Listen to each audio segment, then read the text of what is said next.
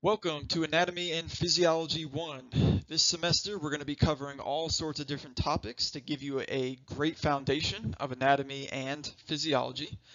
And we're going to start our journey with Chapter 1, just learning the basics of the organization of the body, and then we will get into more complex processes as we progress.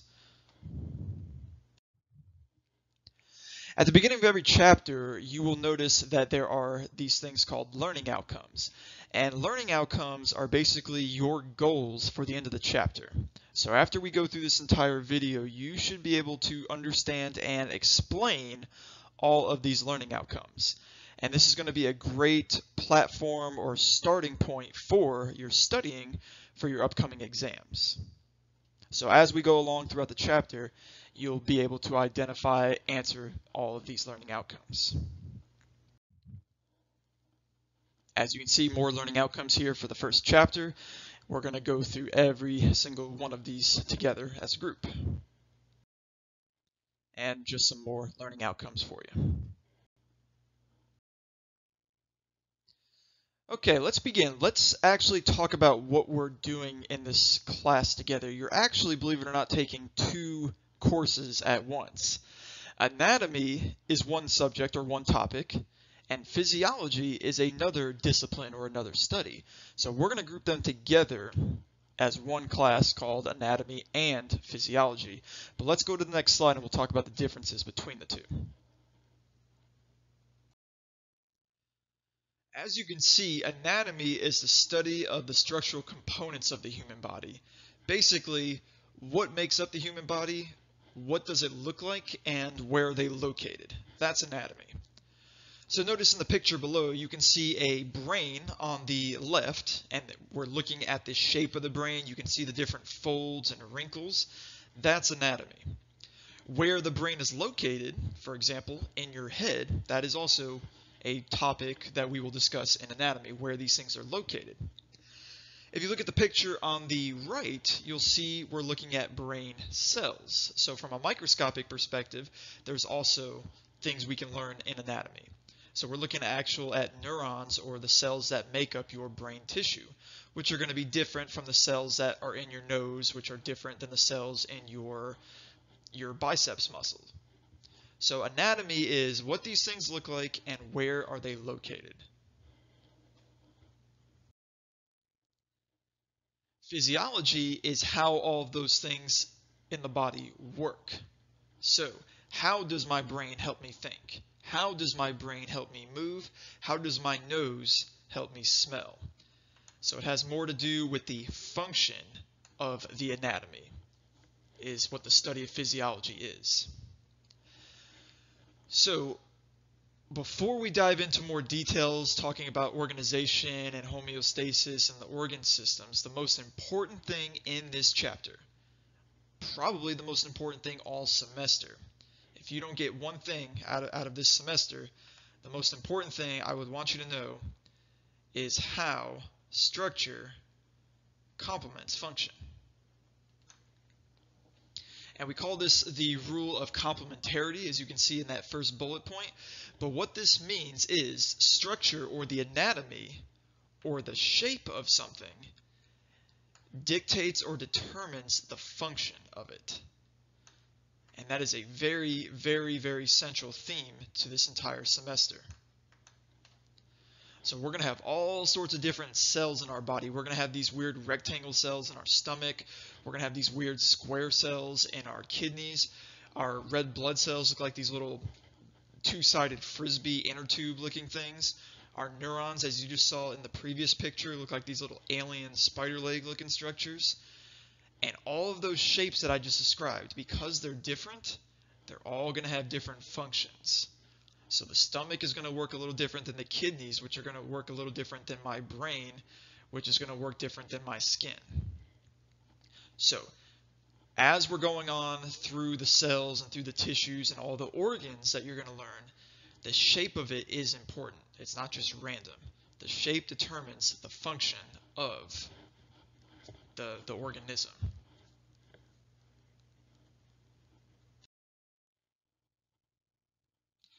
In section 2, we're going to be talking about the structural organization of the human body, and this is how we're going to actually group our studying for the next several chapters. We're going to start from the basic structural organization and just work our way up until we're at the more complex organ systems. And here you can see the levels of body organization. And what we're going to do is we're going to start from the very beginning, as I mentioned. So our next chapter is we're going to actually study chemistry. And no matter who you are, if you're a human being, a dog, a cat, or a lizard, it doesn't matter. All of us are made up of chemicals. You are literally just a whole bunch of water and gas molecules that are organized into all the different organs and organ systems that some of us may know about. So the body is organized. It's not random. Yes, we have a whole bunch of atoms and electrons floating around, and they may seem like to be in a random fashion. However, when you put a whole bunch of chemicals together and you organize them, we get these little things inside of all the cells called organelles. And basically, those are just our mini organs. So inside the cells of your liver, inside the cells of your kidney, and in your muscles, we're going to have all these tiny organs, such as the nucleus. Some of you may have heard of that. And the nucleus is kind of like the brain of the cell. But we're also going to have organs of the cell that work like our muscles, work like our liver, work like our skin. So when you put all those organelles together, you're eventually going to get real live cells. And we have all sorts of different cells in our body. We just saw a picture of brain cells earlier. We have red blood cells, we have white blood cells, and then we have other cells all throughout the body. And if you put a whole bunch of cells together, you kind of see where I'm going with this. You get something called tissues. And all tissues is just a whole bunch of cells working together for a common purpose, for a common function. And then we continue the trend. You put a whole bunch of tissues together, you eventually get our organs. You get your spleen, you get your pancreas, you get your bone marrow, your lymph nodes, all the things that we're going to learn about over the next 2 semesters. And then last but not least, if you put a whole bunch of organs together, you get organ systems, and those organ systems work together to make you, an organism. So an example of organs and organ systems. So my stomach is an organ. It's just one organ in my body. However, it's part of something much bigger than just the stomach, right? The stomach is connected to the esophagus, my food tube. And then as the food goes into the stomach, it's eventually going to go into the small intestine. And the small intestine takes it elsewhere. And all of those structures I just mentioned are part of the organ system called the digestive system. Another example is the kidneys, or are the kidneys. The kidneys are organs, but they're part of the urinary system along with your bladder and the tubes that connect the kidneys to the bladder. And then you put a whole bunch of systems together, or actually all of the systems together. You put the urinary with the digestive, with your skin, with your respiratory, with your cardiovascular, all the systems. Then you get a nice, healthy human being, individual, or organism. So make sure that you can pick out these different levels of body organization. For example, if I say a white blood cell would fall under which of the following categories, well, in the name it says white blood cell, right? So therefore it would have to be some type of cell. If I say carbon dioxide, which is a very, very important gas in our body that we have to have a little bit but not too much of, we have to get rid of it after every breath pretty much, that's considered a chemical, right? It's carbon and then mixed with a couple oxygens. If I were to say my endocrine system, which is a whole bunch of different organs and glands that secrete hormones, that would be considered an organ system. So you can kind of play with different examples throughout the body. If you look on the picture on the right, you can see this pyramid and how we start really, really small with our chemicals, and then they can eventually build into cells and tissues and organs, and then the entire human body. So be able to put this together in order and be able to understand or pick out examples of these. And like I mentioned earlier, this is how we're going to work in our study together. Basically, we're going to start chapter 2 is chemistry, then we're going to build in the cells. Chapter 4 will be tissues, and then we'll get into our organs. And here are the 11 organ systems that we're going to be studying together over the next 2 semesters. And yes, I said 11. I know that there are 12 pictures on this slide. I will explain that at the very end. But what you want to know for this introductory chapter to start off this semester is basically a main function of what these organ systems do. As we get into the individual and specific chapters, you're going to learn that your skin does a lot of cool things. Your bones aren't just stuff that holds your body weight up. They do a lot of very neat things along with your muscles and everything else. But for right now, I just want to have an elementary understanding for this beginning chapter. So let's dive in, and I know the pictures are really small. You might have to zoom in as we're looking through this. I'm just going to start at the top and just work our way left to right and kind of give you a big function for these organ systems. The first one is called the integumentary system, and that's a fancy way of saying your skin as an organ system, along with the hair and nails and everything else. So as I mentioned, the skin, very important. It does a lot of really neat things, but the number one thing that it does is protect you, right? It is our barrier from the outside world from going into the inside of our body. If I had no skin, I would more than likely be sick 24/7 because any bacteria, virus, fungus, parasite, anything out in the environment could easily enter my body and flourish inside of me, which would not be good. So number one objective is going to be protection. Going to this second organ system here, that's our skeletal system, our bunch of bones. And the bones have a lot of cool, neat things. Their main job is same thing. It's protection and supporting your body weight. So think about if you're standing right now while watching this, or just sitting, your bones are supporting you. Your bones are supporting your head. Your feet are supporting the entire weight distribution of your body, right? Of course, your knees and your hip and your spine help out, but so you don't fall over or have any, hopefully, no hip or knee pain, your bones are balancing your weight distribution. So they support you. On the next one, we have the lymphatic system, and the lymphatic system is just a division of the immune system, or it's a part of the immune system. And we know that the immune system keeps us healthy, right? It keeps us from getting sick, so you can also say protection there. The respiratory system is our next one. You can see a couple of the structures such as the lungs and your windpipe and your nose. And the respiratory system, in one word or one sentence, it helps you breathe, right? You need oxygen to live, and you need to get rid of that carbon dioxide to live. And that's what the respiratory system specializes in. Going to the second row, you can see this muscle man, and the muscular system, in one word or one sentence, helps us move, right? It basically helps us get from point A to point B. Does a lot of other neat things, but all of your muscles, in a way, can move. We think about our leg muscles and the muscles in our neck, perhaps, but your heart is a muscle. And right, what is your heart doing every single second to get blood and oxygen throughout your body? It's moving, it's pumping. We also have involuntary muscle that we can't control consciously, such as the muscle inside of your arteries and veins, the muscle inside your hollow organs, such as your stomach and your intestines, that are helping you digest and absorb your food. You don't control that, but it's still muscle and it still moves. So we'll talk more about that later on in the semester.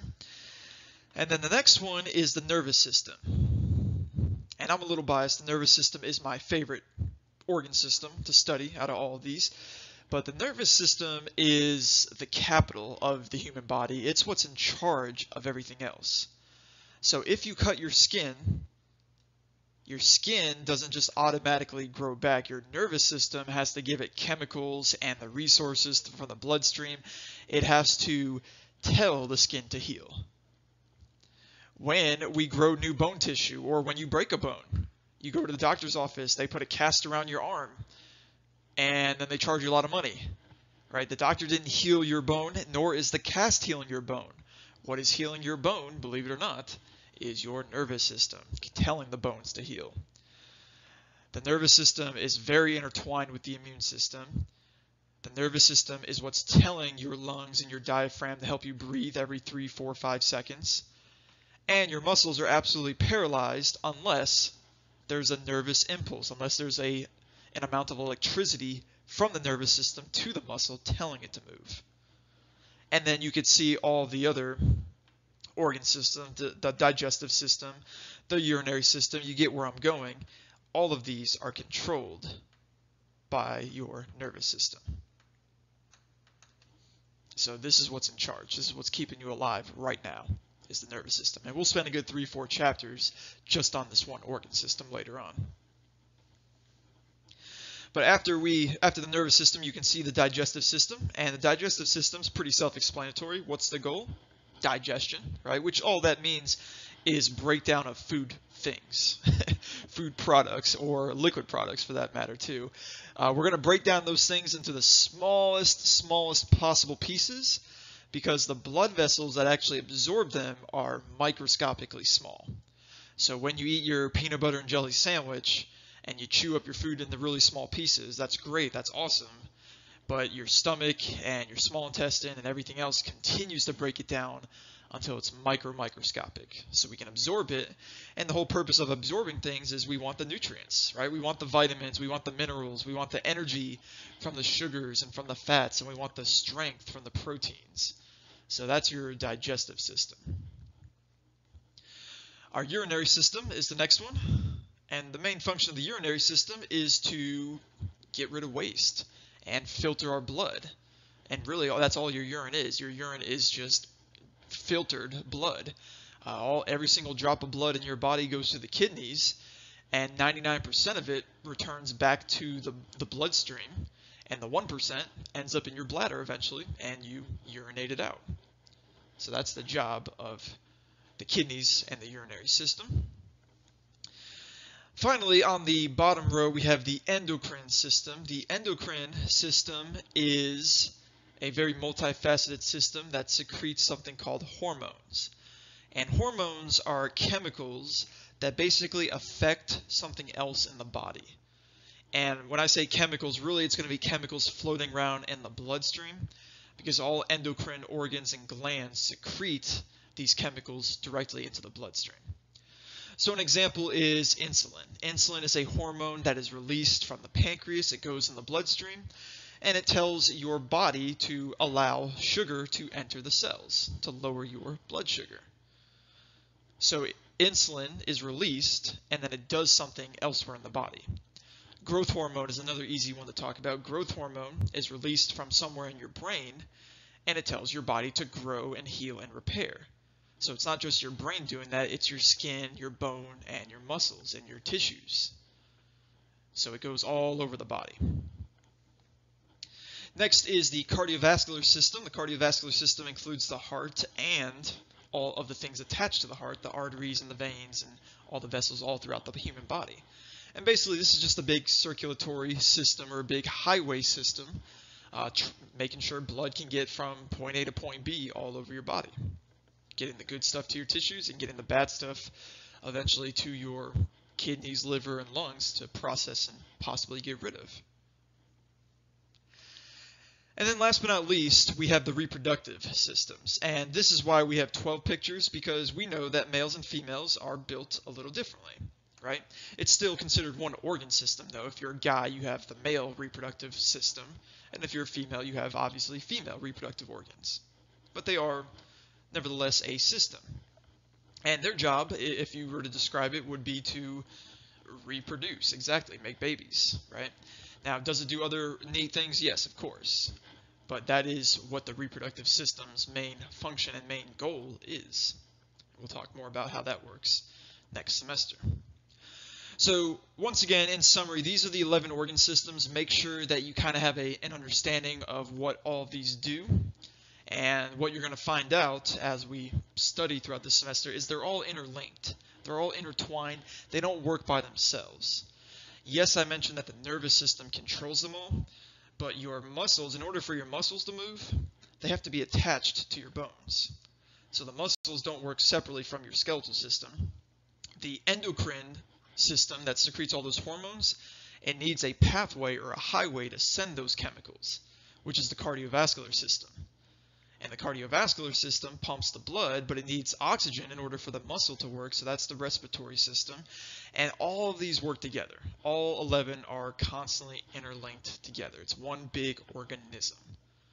So as we study, we're going to break them up into different systems, but please know, just big picture, that everything's one big unit. It's like your car, right? Yeah, you have the muffler, and you have the engine, and you have the transmission and the brakes. But if you take one of those away, the thing's going to break down. It's not going to work really well, if at all, right? So these are the parts to your car on this slide, and all of them together, they have to work together to make your car get you from wherever you're going to, or wherever you're from to wherever you're going. So let's move on and talk about what keeps these things alive, or the characteristics of life. Let's move on to the next section where we talk about the 6 different characteristics of human life. In no particular order, there are 6 main characteristics of human life, and we need all 6 of these in order to make sure that our organism, ourselves, are healthy and alive. So first on your list is, you can see, organization. The body needs to be organized in many different ways. First off, we talked about our skin being our main, or our first line of defense, our main protector. And that's a really great example of this organization. We need to separate what's inside our body from the outside world, with all the bacteria and viruses and bugs that can affect us. However, when we dive deeper into this course and into the anatomy, we're going to learn that a lot of different body parts, organs, cells, tissues have their own unique compartments.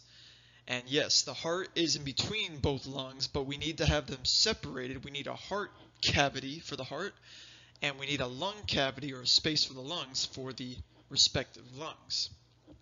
So organization is going to be very, very important to make sure that these cells are not only separated, but that they can work together and function together to keep us healthy. The second characteristic of human life is metabolism. And for a lot of us, metabolism, we may have heard of different definitions and possibly incorrect definitions of metabolism growing up. What metabolism actually is a combination of 2 processes that involve our everyday life. One process is something called anabolism, or anabolic reactions. And what that means is building. So as you can see in the picture below, what we have are these little tiny pieces of food. Let's just say they're sugars, for example. And what our body likes to do is build them into much more complex structures. And that's why we eat. Once again, we break down our food and we absorb it so we can build things. If we eat a lot of protein, we're going to build new muscle tissue, new tendons, new ligament tissue, new bone tissue. So anabolism is the ability to build. Now, as I mentioned with our food, though, however, before we build things, we need to break that food down to its smallest components, so those little tiny blood vessels in our body can actually absorb them. And that's what catabolism is, or a catabolic reaction. So it's taking large things such as food and breaking them down into their smallest components.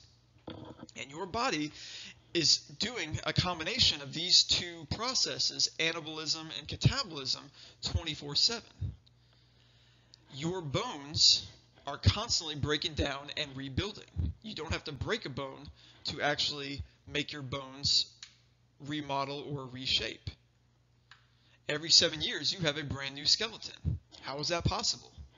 Well, over the course of 7 years, your body is breaking down bone tissue and then replacing it with new bone tissue. Every 5 to 6 weeks, you have a brand new skin on the outside of your skin. And that's why when you go and get suntanned, or there's a scab or something, give it a month or 2 and it changes, it goes away, right? Every few minutes, you're making new stomach lining cells to prevent ulcers, to prevent your stomach acids from eating your organ tissue from the inside out. So that is what metabolism is. It's a combination of building and breaking. Now, yes, some of us are very, very good at building compared to breaking.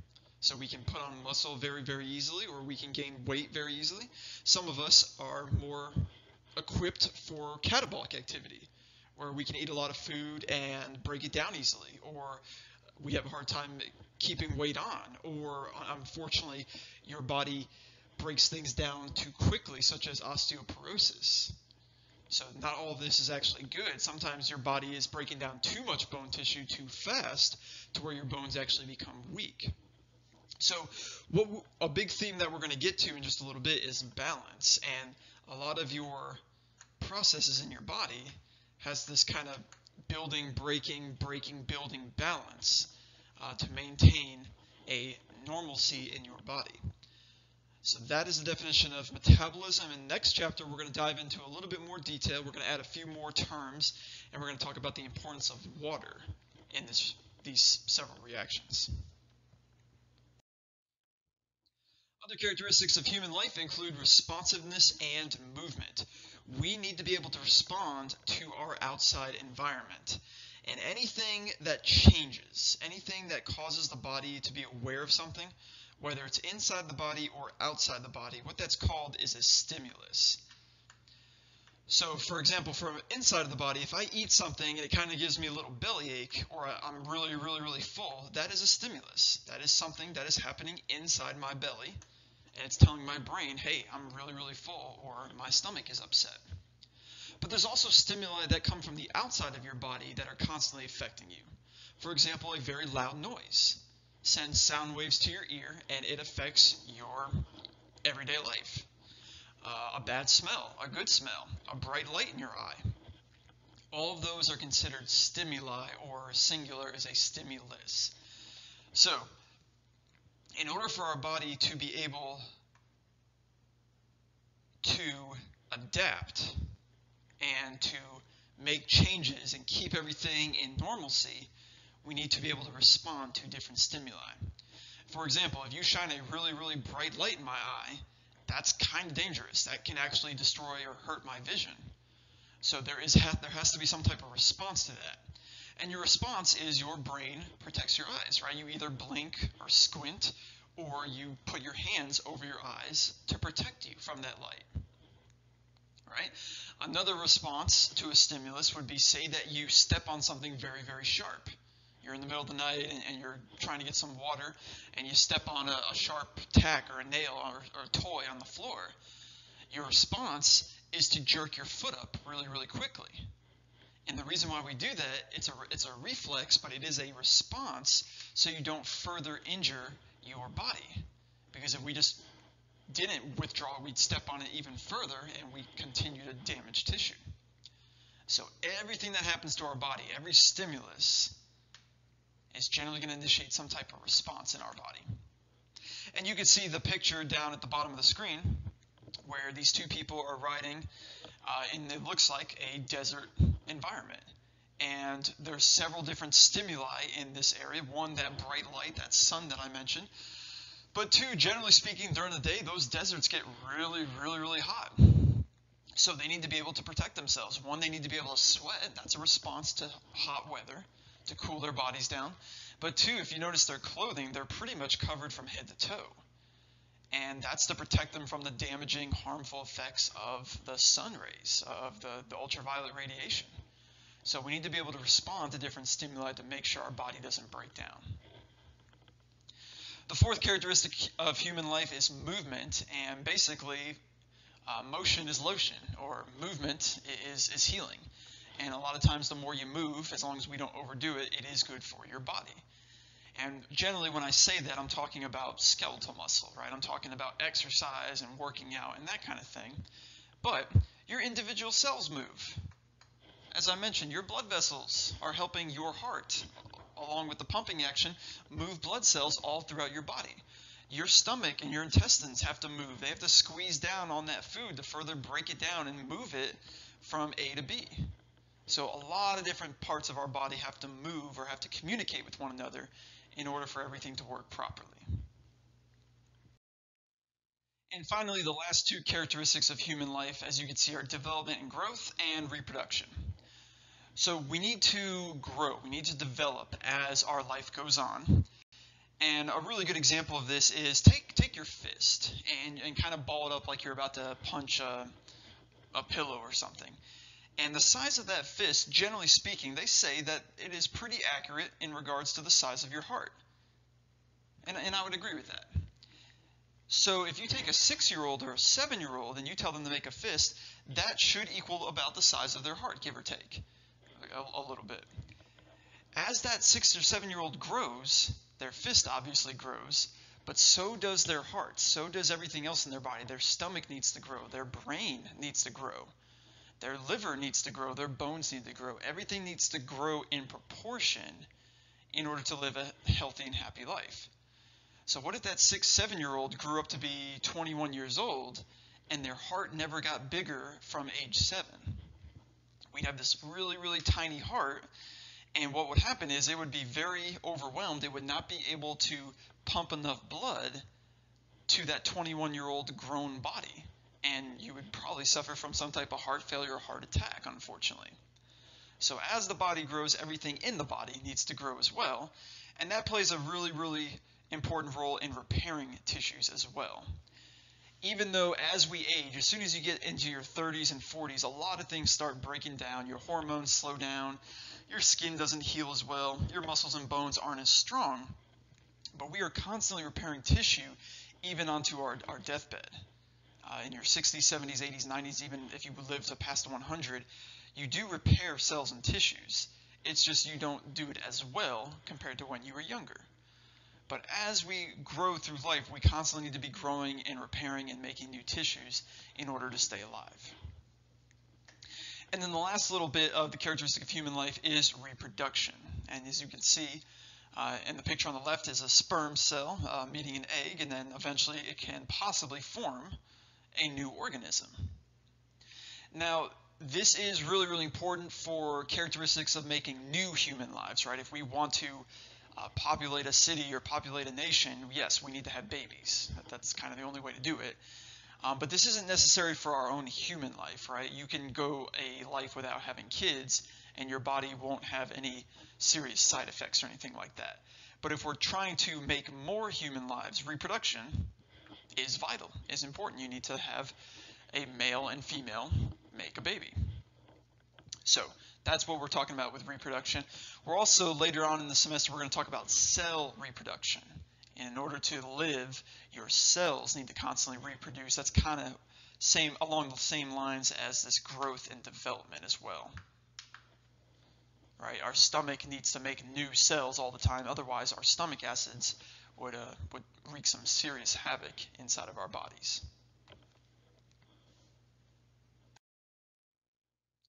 And then we move on to the final section of the chapter, anatomical terms. We're going to be talking about basically anatomy, a lot of different regions of the body and cavities of the body. And then we'll end with some physiology of how we maintain equilibrium or balance in the human body. Our first term for this section is anatomical position.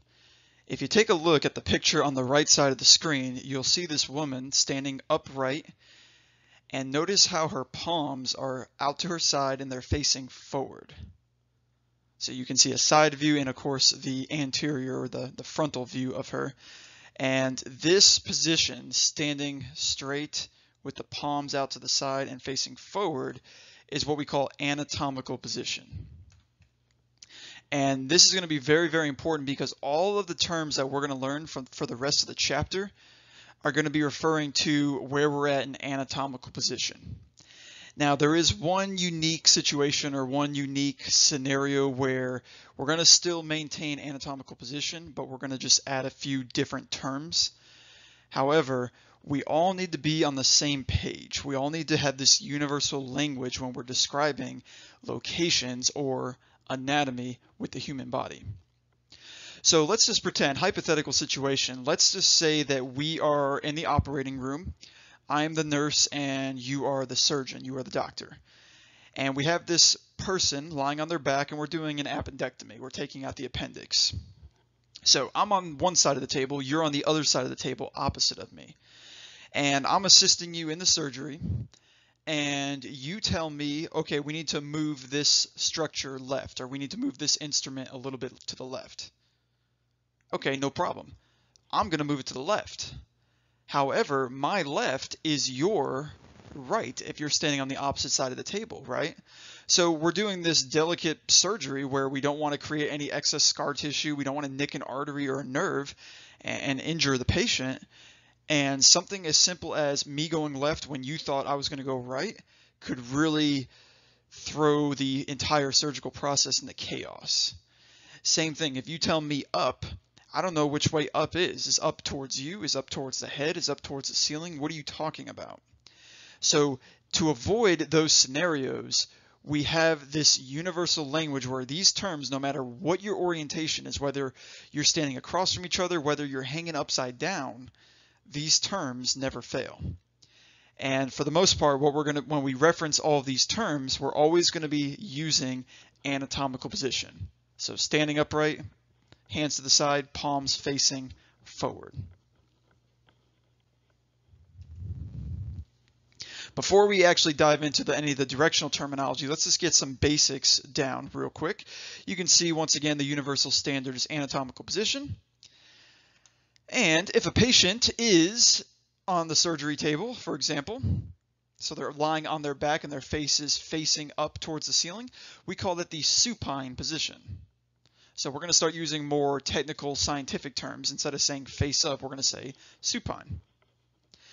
The opposite of supine is prone. For example, if you're lying down and getting a massage and your face is facing the floor, you are now in the prone position.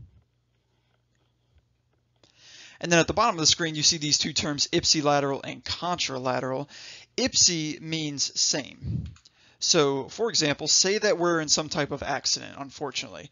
And let's say I was in a skateboarding accident and I fell and I injured my right shoulder, scraped up my right hand, and let's say I scraped up my right lower leg as well. All of these injuries occurred on the same side of my body, so these are what we call ipsilateral injuries. And then contralateral would simply just mean opposite. So let's say I was in another skateboarding accident. I don't skateboard, by the way, but just saying. Let's say I injured that same right shoulder and scraped up my left hand and maybe a little bit of my abdomen. Those are contralateral injuries in that case. Opposite sides of the body were affected, or both sides of the body were affected. So you'll see these terms as we progress throughout the semester.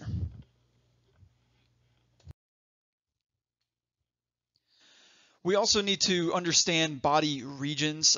As you can see in the picture on the right, there are a lot of different regions, and we can be very, very specific. Eventually, when we get to the skeletal system and the muscular system, we will pretty much learn all of these terms in the picture. But for right now, in Chapter 1, we just need to hit the big spots, the highlights. And as you can see, big highlights kind of in the middle center portion of the body. What we call this is the axial portion of the body. And there's some big things that you need to know. For example, the word cephalic is always going to refer to the head. The word cervical is always going to refer to neck. So this includes everything in your neck. It's not just the vertebrae in your neck, but it's also the muscle in your neck. You have cervical muscles. All the structures in your throat area is in the cervical region. Your skin on the outside of your neck is part of the cervical region. Then as we move downward, or what we were going to call inferior in the body, we have the thoracic region. The thoracic region is basically anywhere where you have ribs. So this kind of whole section right here in black would be the thoracic region, also highlighted here on the right side. And then our abdominal region is anywhere where our abdomen is, our belly pretty much, where our digestive organs are located. And then last but not least, you have your pelvis, and the pelvis is just kind of your hip groin and genital pubic area. So it's basically where all your hip bones, they kind of wrap around all the way around your body. We're going to call that the pelvis, or the pelvic region. So most of those terms you've probably heard in the past. And as we move on to the appendicular region, we also have some terms. So the appendicular region is referring to the appendages, or basically what we call the limbs of our body. So you have the 2 arms and the 2 legs. And we're going to have specific regions, as you can see on your slide. Let's go over them. The brachial region is what we refer to specifically as the arm. It's really, technically, it's the upper arm. And this is basically from your shoulder all the way down to your elbow. So I'll put a red star right there. That's your brachial region. And what you're going to learn in this class is a lot of these terms come from either Latin or Greek origin. And the structures inside of these regions tend to be related to their names. So for example, the big muscles in your upper arm, in your brachial region, are called the biceps brachii and the triceps brachii. You also have smaller muscles such as the brachialis and brachioradialis in this region. You have big vessels, brachial artery, brachial vein, also in this area. So we get the names from those regions. Moving down the arm, you'll see the cubital region is the elbow. Specifically, it's just the front of the elbow, and maybe just a little bit of the medial side or towards your body, where if you hit your funny bone really hard, you hit that cubital tunnel, that cubital region. But it's specifically the front part of your elbow. It's not the backside. We're going to have a different name for that later on. And then as we move down past the elbow, you get to the antebrachial region. And the antebrachial region is what we typically refer to as your forearm. I'm highlighting that in this gold color. So it's everything between your elbow and your wrist. So we're not really going to use the term forearm anymore from this point. We're going to use this term antebrachial.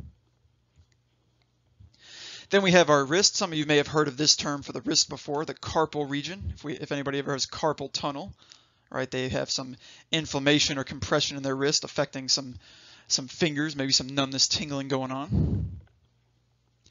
And then if you skip ahead down towards the very last part of the slide, you'll see that the fingers, and the toes for that matter, are called the digital region, or just known as digits.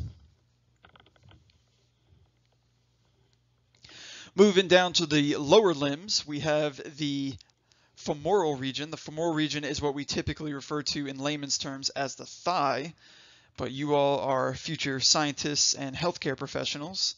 So highlighted with this green star is going to be the femoral region, and that's the term we're going to use from this point on. We're not going to really say thigh anymore. And this is the region basically between that hip groin area all the way down to your knee. And same thing, it's going to have a lot of terms that are related to this region. For example, the big muscles are called the rectus femoris, the biceps femoris. You're going to have a femoral nerve in that area that helps you feel. Also, the largest bone in the body is in this area. It's called the femur bone. So kind of makes sense. Next term, very important, is the popliteal region. This is similar to that cubital region. Remember, the cubital region was only the front of the knee. Sorry, excuse me, front of the elbow. The popliteal region is only the back of the knee. So circled in blue on this picture on the right. The back of the knee is known as the popliteal region. And same thing, we're going to have a popliteus muscle. We're going to have some arteries and veins and nerves in that area called popliteal. But this is only the back. The front part is where your kneecap, your patella is, so we call that the patellar region.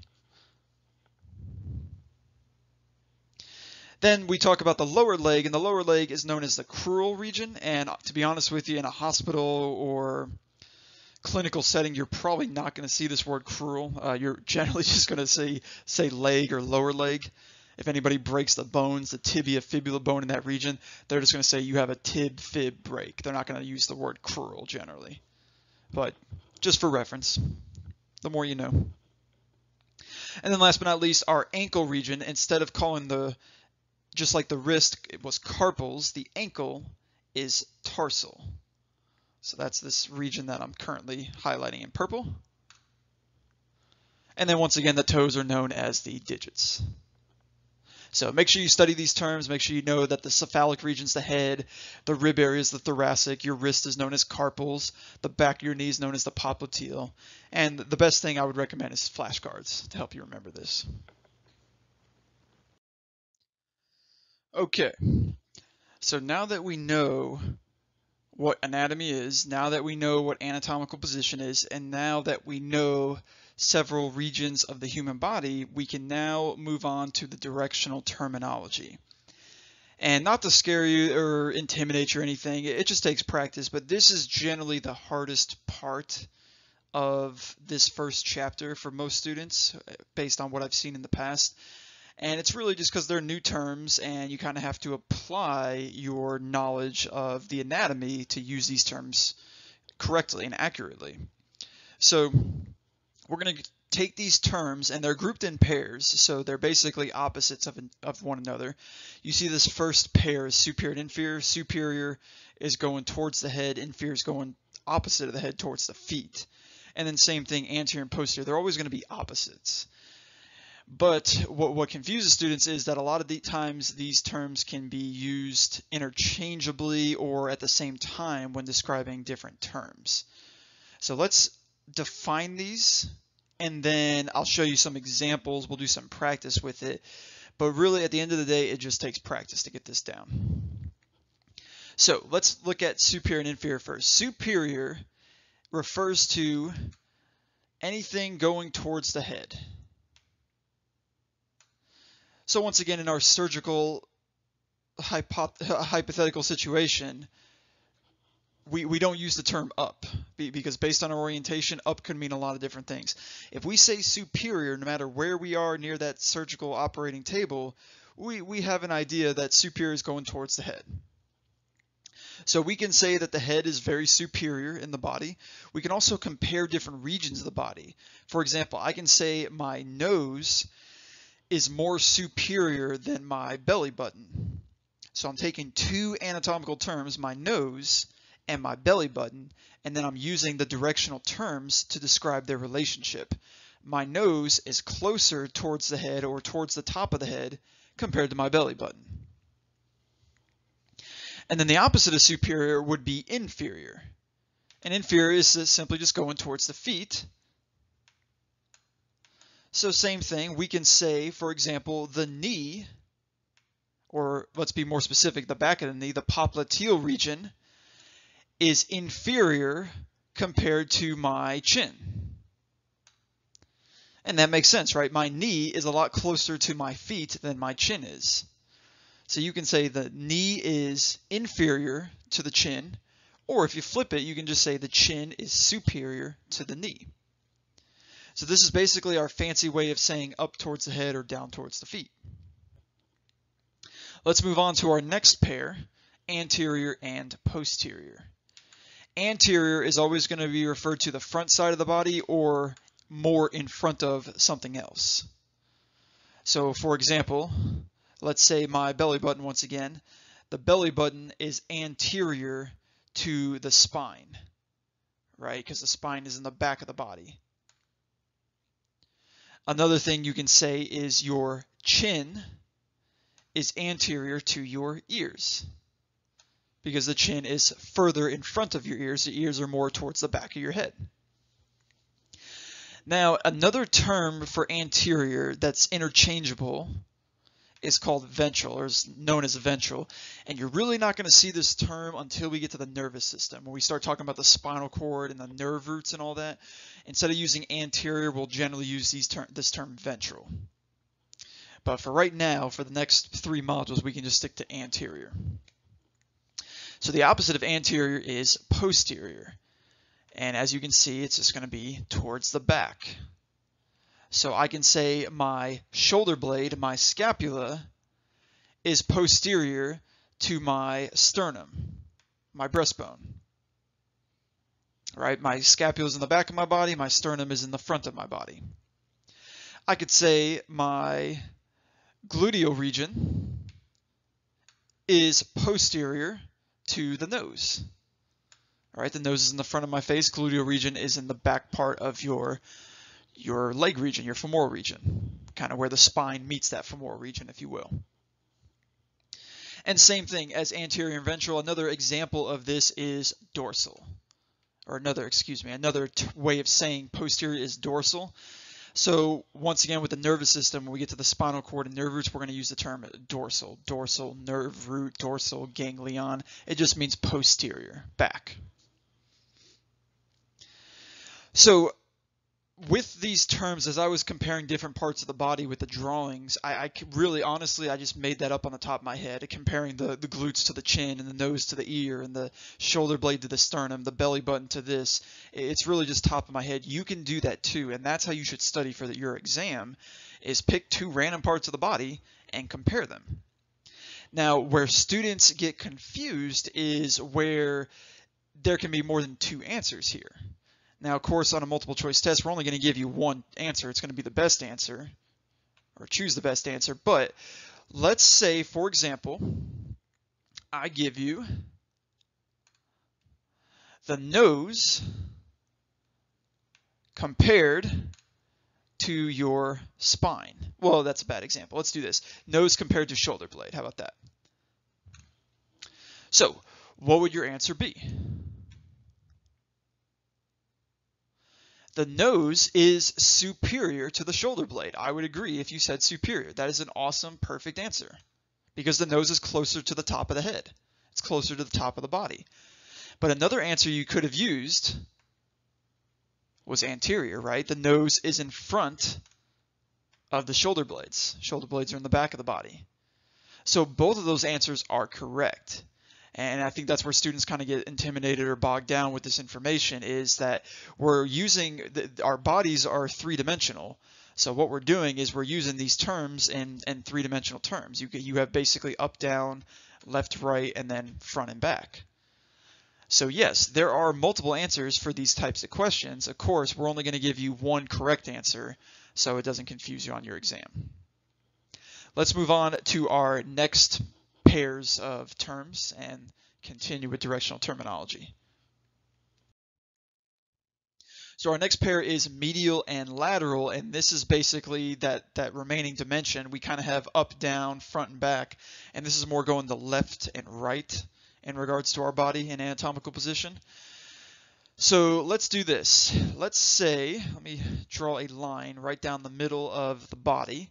So this woman, I'm gonna kind of slice her face right down the middle, go right down the sternum, the belly button, the pubic region, and kind of between her legs. That red line, anything touching that red line, is in what we call the midline of the body, or is the most medial part of the human body. So medial is referring to middle, or that midline I just drew. Anything going away from that midline is what we're going to call or refer to as lateral. So same thing, we can kind of compare these terms. I can say my chin is blank to my ears. And yes, you could say anterior, right? You could also say inferior. Your chin is below your ears. But in regards to these terms, medial and lateral, your chin is right in the middle of your face, while your ears are out to the side. So therefore, your chin is medial to your ears. If we were comparing our elbow to our belly button or our bladder, you can see that yes, there could be a couple extra extra answers, right? If I'm comparing my elbow to my bladder, I could say the elbow is superior to my bladder. But I could also say the elbow is lateral to the bladder, because the elbow is out to the sides, where the bladder is kind of right in that midline. And then, as we move on to number 4, the fourth pair is what we refer to as proximal and distal. Now, hang with me. Proximal and distal are very unique. They're very specific. We only use these terms when we are referring to the limbs, and it has to be two parts on the same limb. So I'll put same over here. So for example, I have to compare my right shoulder to my right carpal region, or my right wrist. If I compare my right shoulder to my left elbow, we're not going to use these terms because they're not on the same limb. Same thing, if I say my right antebrachial region, which is our forearm region, compared to my right lower leg, yes, they're both on the right side of the body, but they're different limbs. One's the arm, one's the leg.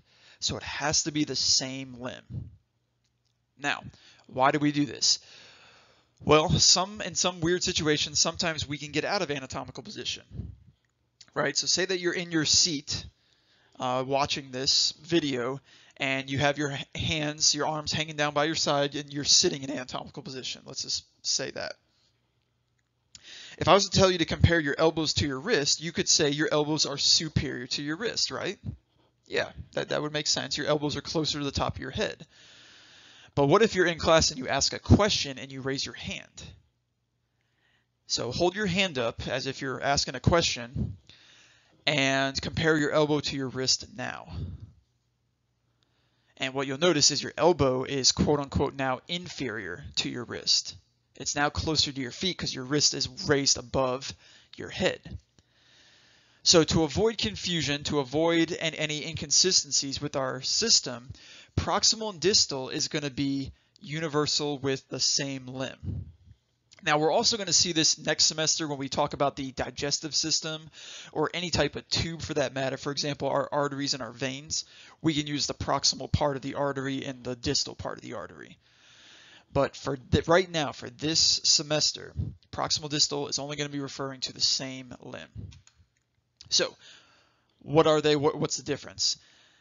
Let's draw our core of our body, or outline the core of the body, the kind of that thoracic abdominal region.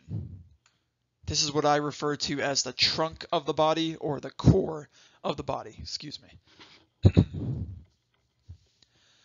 So anything touching this red box that I just highlighted, that is the most proximal part of that limb. So what connects your arm to that red box is your shoulder. So the shoulder is the beginning of your arm, or what we're going to call the proximal part of your upper limb, your arm limb thing. As we move down the arm, we get further away from that attachment point. So as we go down to the elbow, we're getting distal, further away from that part where we actually are connected to our chest, belly, pelvic region.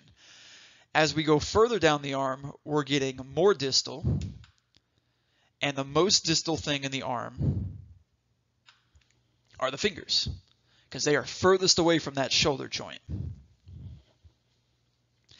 Same thing with the lower limb. Let's do the lower limb, but let's work backwards here.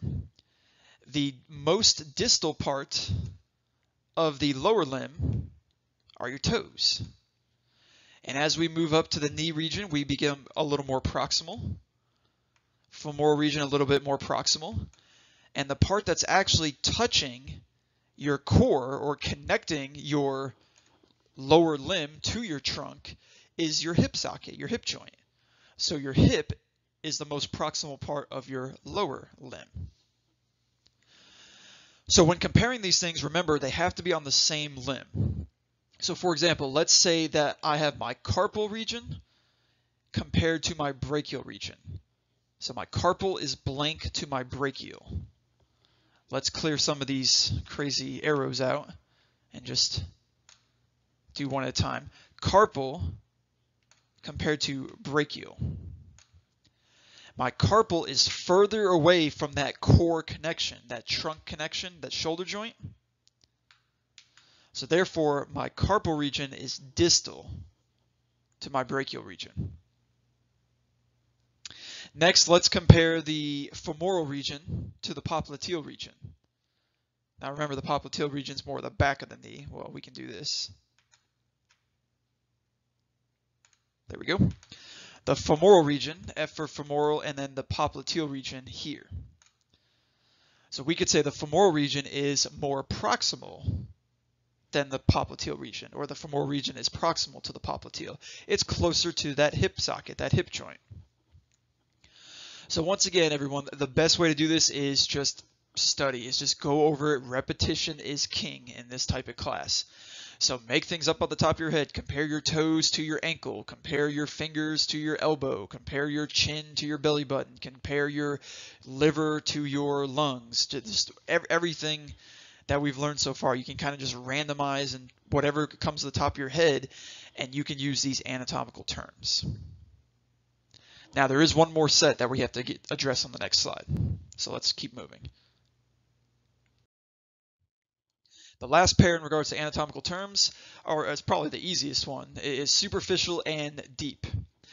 So superficial is referring to the surface. As you can see, this is a picture of a pig, and basically the hair or the outside, the skin of the pig is the most superficial thing in the body. And anything inside the body is going to be referred to as deep. So here, kind of a graphic picture, but we basically split open the throat region, the cervical region, and we're looking, here's your windpipe right here. And we're looking at your thyroid gland here. Here's kind of your throat hole, basically where your mouth and your throat kind of meet in this region. So this is deep inside the body, right? We're cutting open a lot of structures. You had to remove skin, you had to remove fat, you had to remove muscle to see this picture.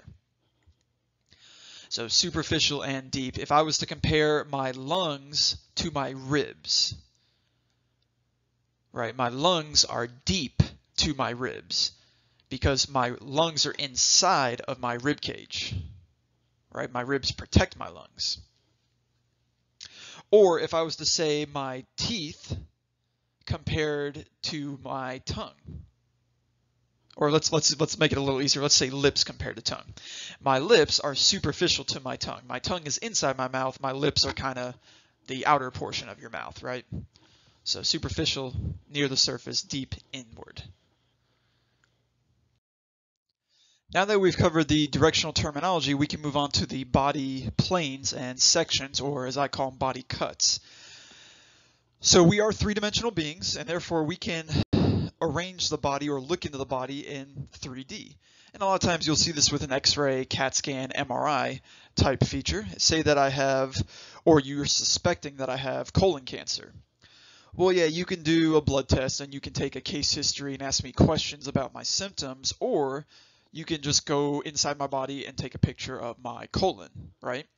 And how you would do that is literally just take a plane or a section of the body so you can examine the colon and not everything else. So you'd have to remove the skin, you'd have to remove my muscle, you'd have to remove, for example, the bladder that's going to be in the way of my colon, and then you can zoom in and see what we're actually trying to focus on.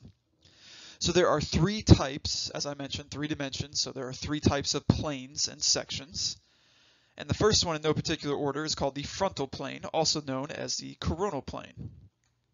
And you can also say frontal section or coronal section. You can also say frontal cut or coronal cut.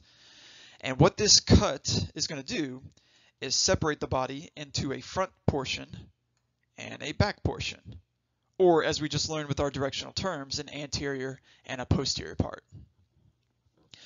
And I just used that example with the colon, but say that we have a rotator cuff thing. Say that we need to look inside the shoulder. I can set up the MRI machine to take a cut of the shoulder so I can see inside the shoulder. I can separate the shoulder from a front half and a back half and look directly into that shoulder area to see what's wrong with the patient. So this plane kind of goes up and down, if you will, to separate the front and back sides of the respective parts of the body. The next plane is a transverse plane. And a transverse plane is going to go in this direction. I'll do this in purple. And it is going to create an upper and a lower half of the body. Or as we learned, superior and inferior. So say that I need to examine somebody's brain, and we want to look into their cranial cavity, their brain area. What we can do is we can put the MRI or the CAT scan beam in a transverse orientation, and that way we can actually look into the person's brain. What if you tore a meniscus or an ACL in your knee? We can actually draw the beam right on the knee, and when we take the pictures, we will actually get a bird's eye view looking up or down into the knee to see what ligaments or what structures are damaged. So recapping this slide, the frontal coronal planes separate the body into a front and back portion, or an anterior-posterior portion.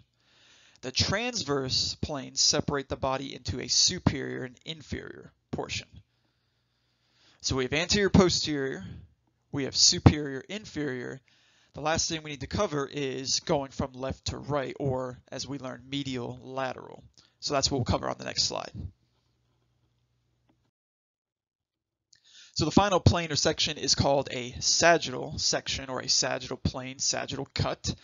And what that's going to do is it's going to cut the body into left and right sides.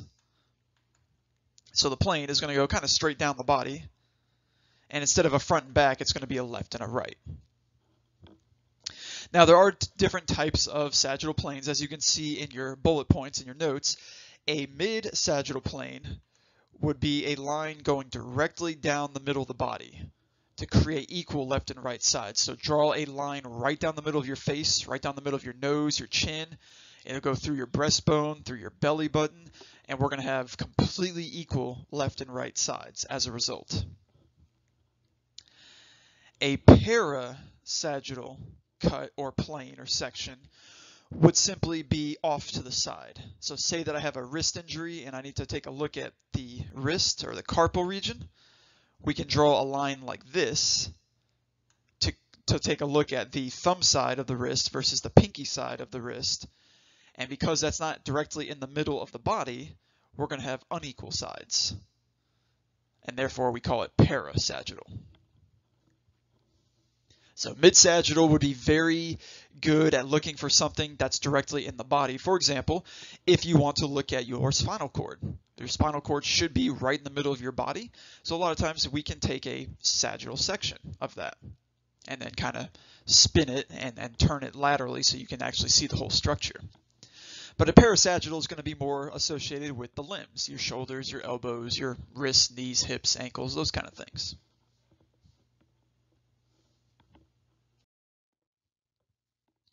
So let's do a little review. As you'll see with this slide, there are multiple answers to these questions.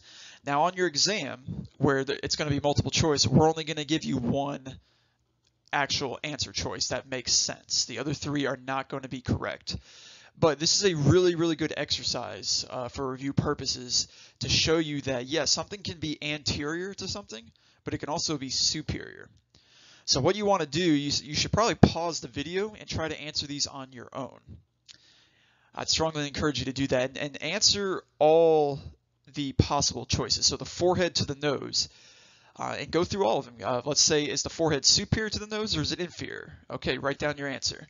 Is the forehead anterior or posterior to the nose? Okay, write down your answer. Is it medial, lateral, or does that not make sense? So you should have multiple answers here. But once again, on your exam, only one is going to make sense. So take some time, pause the video, answer these 7 questions, and then when you're ready, you can hit resume, and we will go over these answers.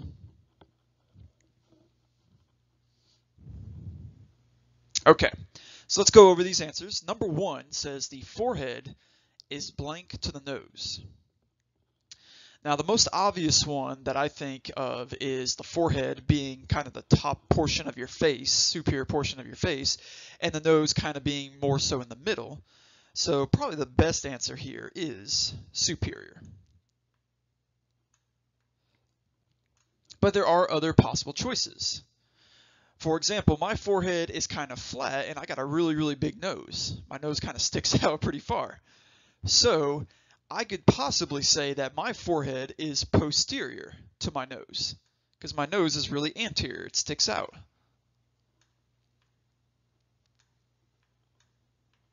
So you can see that's an example of how there could be multiple answer choices.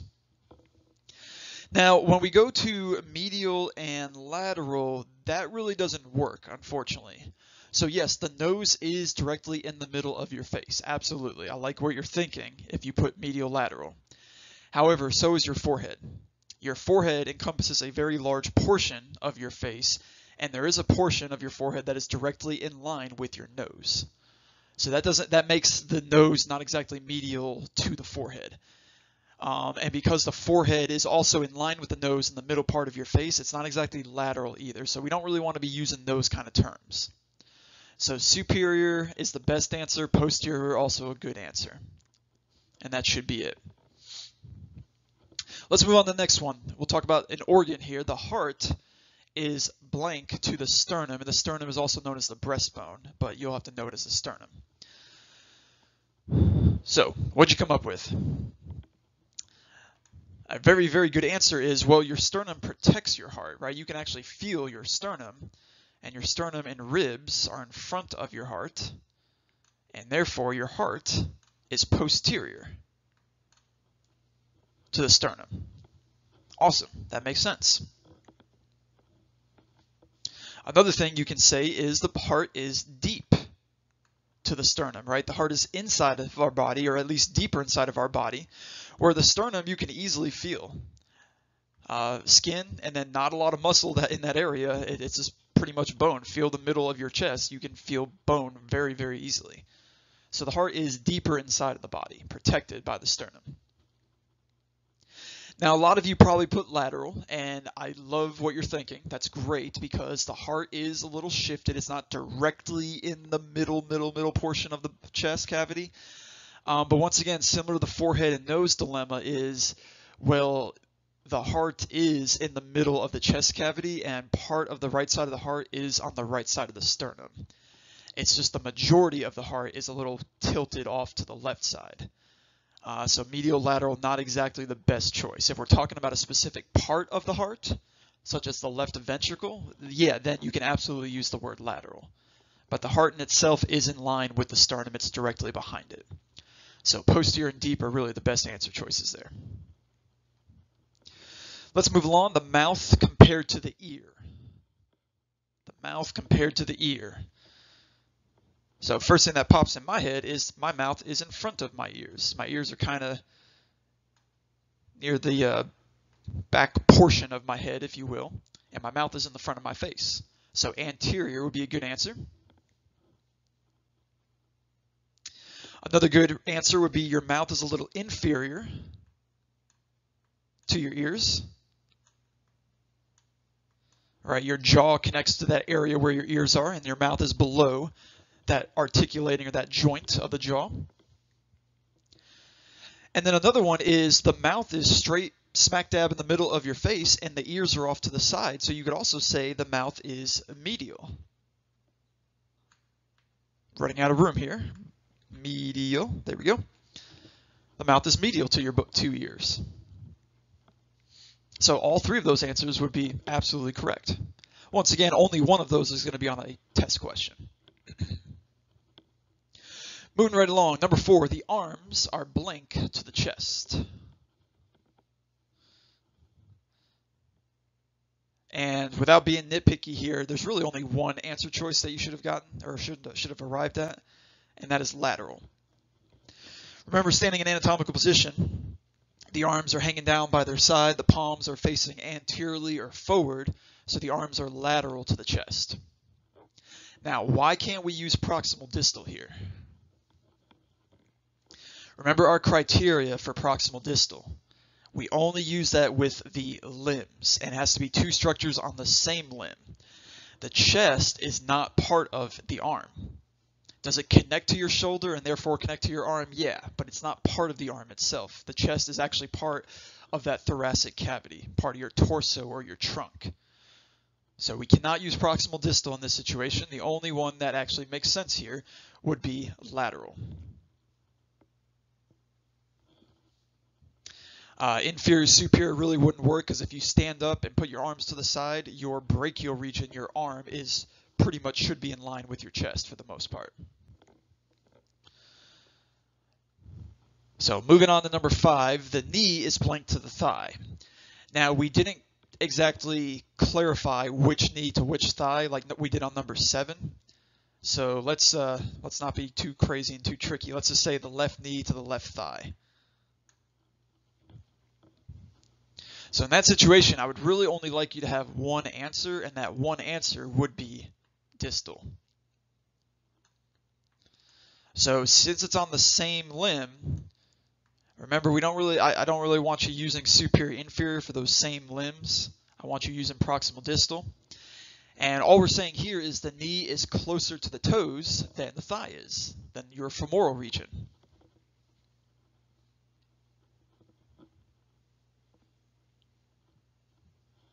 Moving on to number 6, the skin is blank to the skeleton. There should only be one answer here. You can't really use superior, inferior, anterior, posterior because your skin and your bones are everywhere, right? You have ear bones and toe bones, and you have skin on your ears and skin on your toes. So the only one that should make sense here is the skin is superficial to the skeleton. Your skin is outside of your skeleton. Skeleton is deep.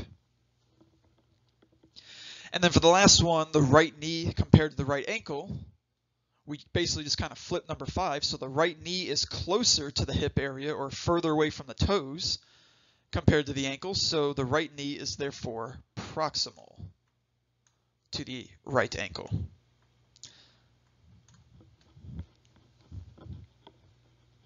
So hopefully you did okay. If not, no big deal. This is chapter 1. It's day 1 of class. Don't be stressing out or anything like that. But what you should do is delete these and come back to these 7 questions again and then compare your answers and keep on working through these to make sure you understand the rationale. Also, just make these things up off the top of your head. Let's say my shoulder compared to my belly button, my bladder compared to my elbow, my nose compared to my ears, my right knee compared to my left wrist. And you can I just spit those off at the top of my head, and that's how you practice. So you don't have to Google or look at like certain practice questions. You can just play with your own anatomy and help you get ready for the exam.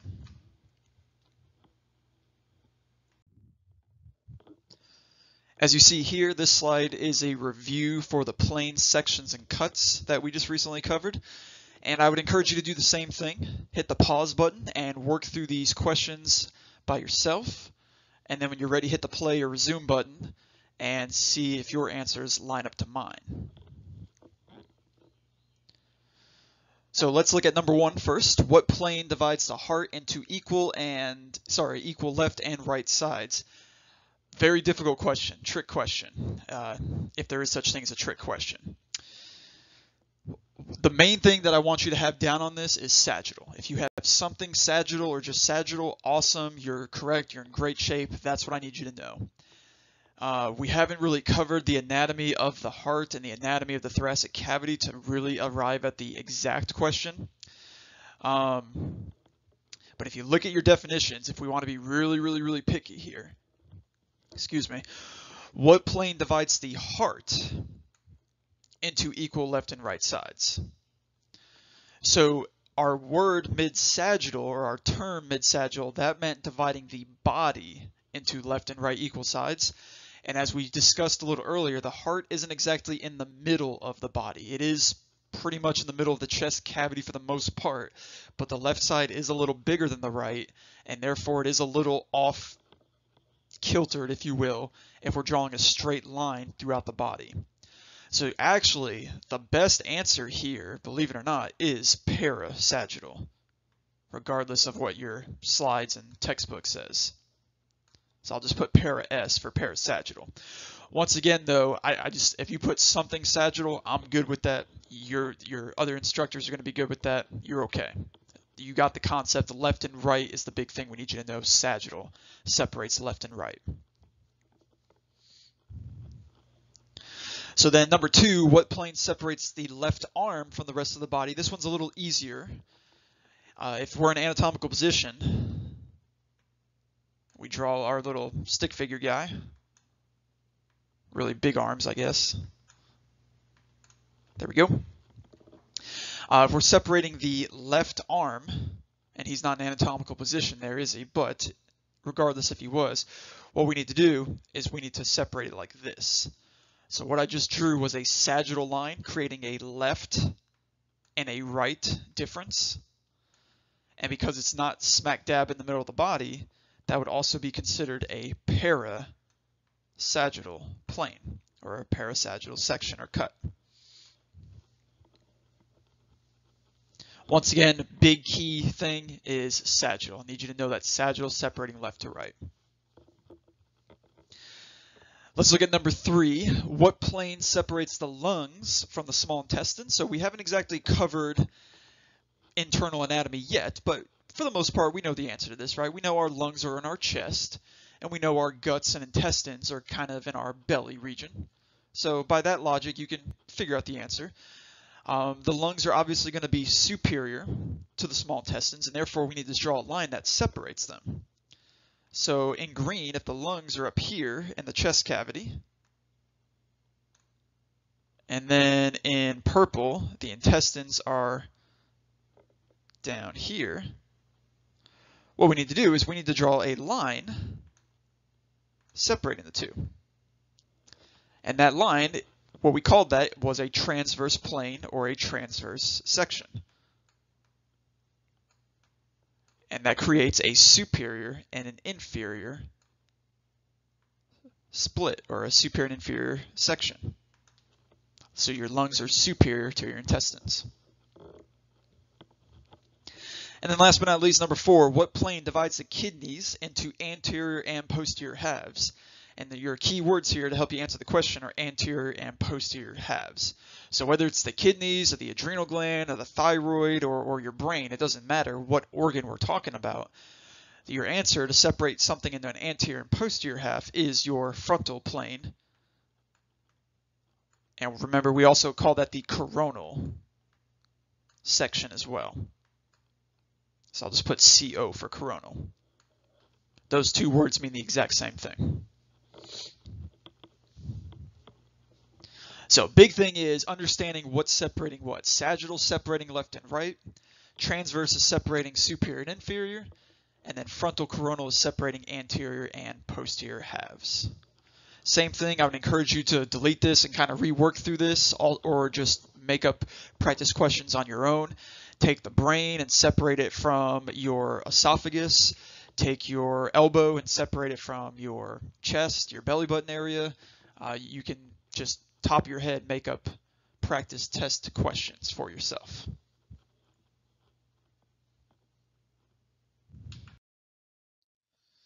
Our next topic is on body cavities. And what cavities are basically little bubbles or sections or compartments throughout the human body that contains our various amount of different organs. So as you can see in this picture, really great illustration of a body cavity. You can see the human heart, and you can see this kind of balloon looking structure around the heart. And that, yes, that is actually how our heart is situated in our body. It has these protective coatings or protective linings surrounding it. So if you ever seen in Grey's Anatomy or any of the medical shows where they stick a needle near somebody's sternum or right under their sternum, and then they suck out this fluid, sometimes it's yellowy and kind of pussy, sometimes it's red if it's blood.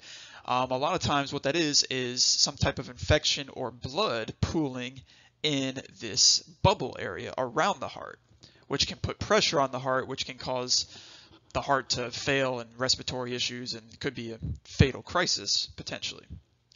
So we don't just have this around the heart, we also have this around your brain, we have this around your lungs, we have this around your guts and all sorts of other various organs in your body. And the reason why we have this is, if you recall back to that one slide, or our properties of life, our basic necessities of life, the first thing we talked about was compartmentalization, or basically just maintaining the difference between the internal environment and the external environment. Right? So I use the analogy of our skin. We don't want bugs and stuff getting into our skin so we can get sick, but we also don't want our heart rubbing against our lungs, or our stomach coming up into our chest cavity, or our intestines rubbing against the back of the uterus or the bladder. We want these things separated by these cavities or these linings. So the linings are what we call membranes, and this word membrane is going to be a very popular word as the semester goes on. And all it is a line of cells that separate two different things.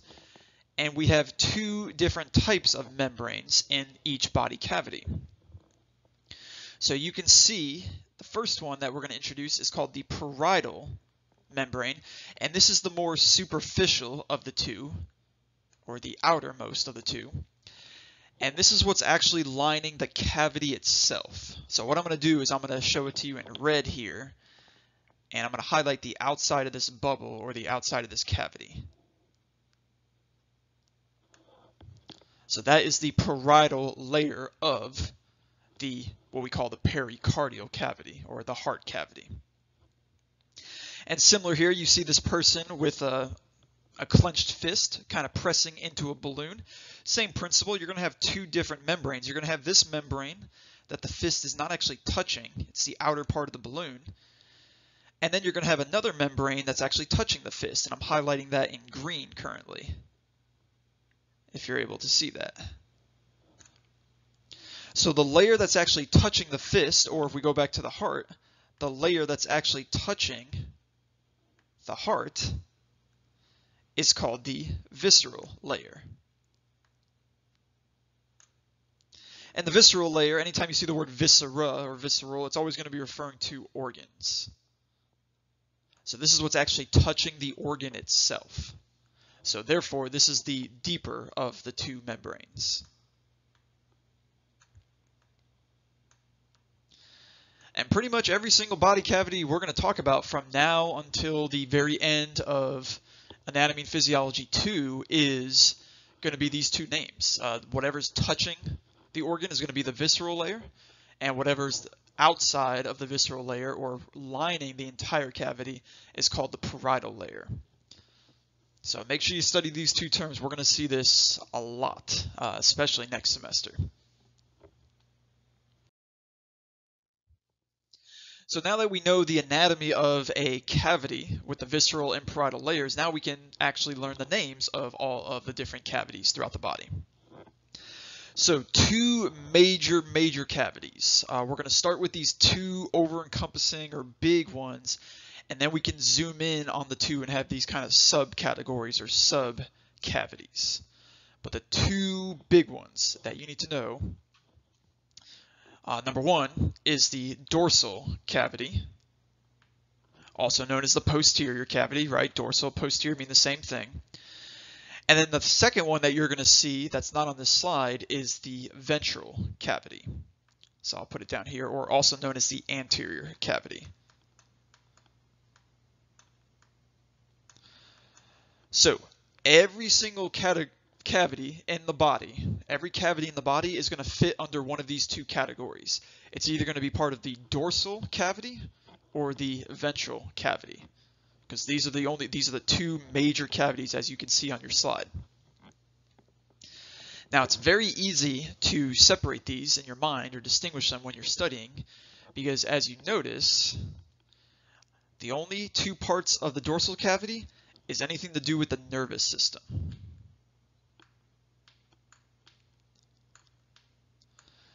So our first cavity is the cranial cavity. That's where cranial, referring to the brain area here in red. And then your brain, with the help of your brainstem, attaches to your spinal cord, and your spinal cord runs all the way down the majority of your back.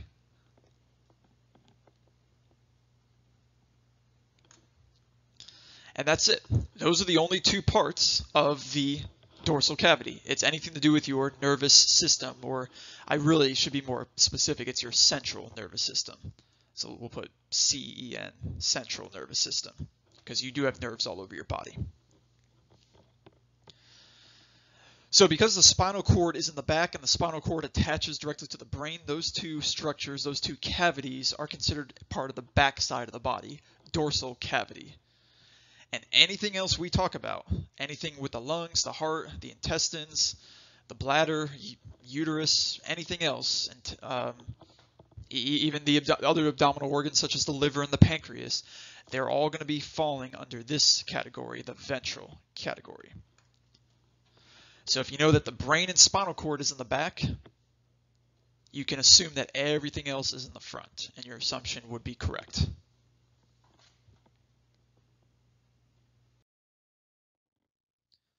As you see on this slide, the second major category, as I mentioned, is the ventral cavity, aka anterior cavity. And that's where everything that's not central nervous system is going to be found. So everything that's not brain and spinal cord is going to fall into this category. And many different subcategories that we can dive into in regards to the ventral cavity. You can see one of them is the thoracic cavity. And the thoracic cavity is referring to anything regarding the chest area. Basically, assume anywhere where you have ribs is a good way of remembering that. So this circle in black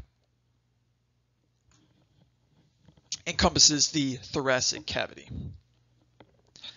And as you can see, inside of the thoracic cavity, inside of that black circle I just drew, we have other cavities, or more specific cavities. So this word right here, mediastinal, trips up a few folks, so let's spend some time on that. I'll try to do that. Let's do that in dark blue. The mediastinum is just this very center portion of your thoracic cavity, the center portion of your chest. So basically, it's that orange looking cavity on top of the heart, and then the heart is that light blue cavity. So it's everything except the lungs. You can see the purple lungs out to the side. The lungs are not part of the mediastinum. They're not in the middle of the thoracic cavity. So that's what the mediastinum is. It's just the middle or medial part of the thoracic cavity. Now, inside of that, we have two cavities, as I just mentioned. This orange structure here is simply called the superior mediastinum. I'll put superior MS, superior mediastinal cavity. And that's an area where we have different types of organs. Mainly, it's going to be something called the thymus that's going to be involved with our immune system later on. You also have a few tubes in that area, such as your wind tube or your air tube, your trachea, your windpipe, and your food tube going down your stomach, your esophagus. So it's just smack dab in the middle of your chest area. And then below that, we kind of just covered that on the previous slide. Your heart cavity is called the pericardial cavity. So when you see this prefix peri, that usually means around or upon or surrounding. And that's what we're saying here is cardio means heart, right? If you're working out cardio workout, you're working out your heart. And peri is just around it. So it's the bubble or the sac around your heart. So that would be the pericardial cavity, this light blue structure. There. And then last but not least, you have the pleural cavities out to the sides. You have a left pleural cavity for your left lung. You have a right pleural cavity for your right lung. And then as we move on down, we'll get to the next slide, but we have our abdominal cavity in that pink color, and then we'll have our pelvic cavity in green.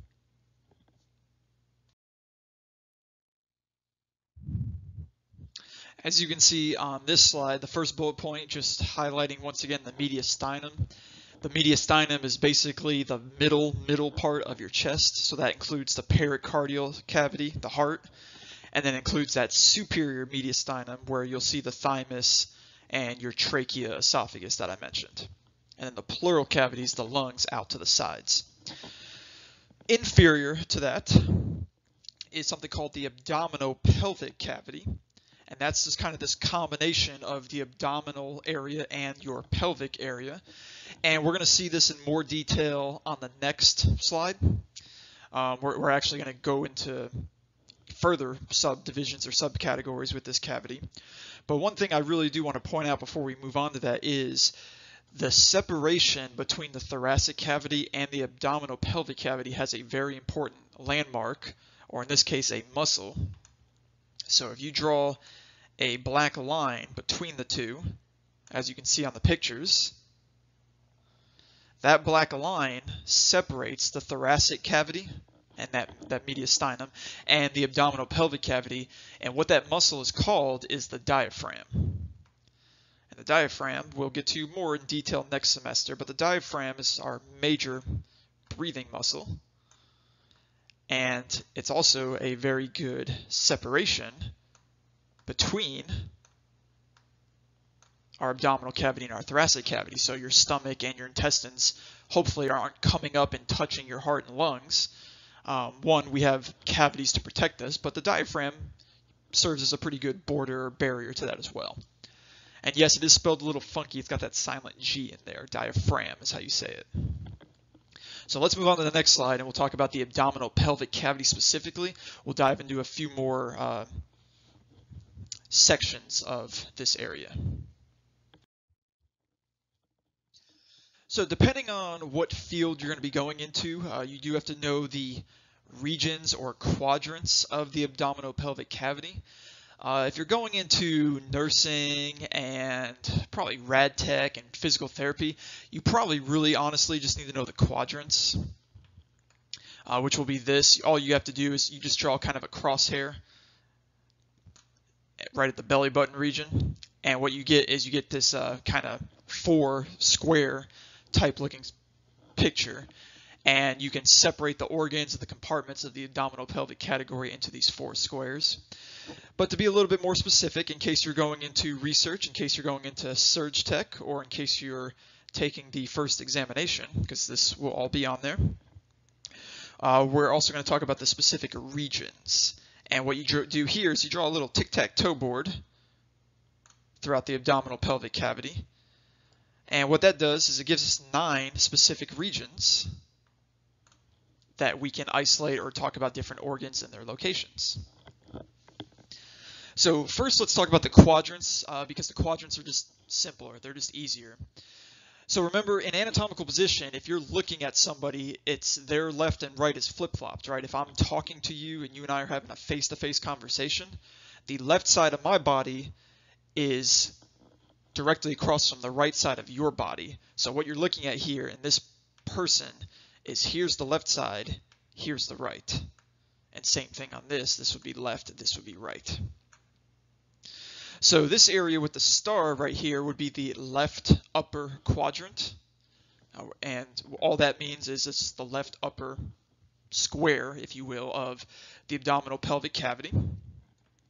And you can find certain organs in this area, such as the stomach, such as the spleen, and the pancreas. Those are kind of the big ones that reside in that area. If you go to the right here, you can get the right upper quadrant. And the 2 major organs there are going to be your liver, that big red thing that you see. That's kind of taking up the whole quadrant, if you will. That's the liver, and then there's a little green thing on the back side of it called the gallbladder. Those are the 2 big organs in your right upper quadrant.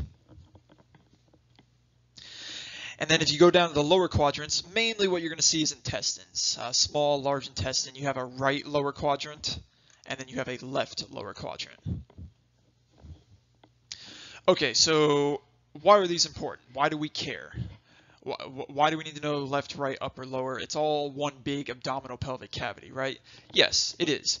But this can really, really help you in diagnosing yourself or diagnosing others and really seeking medical attention, medical aid faster than somebody who is not aware of their own anatomy.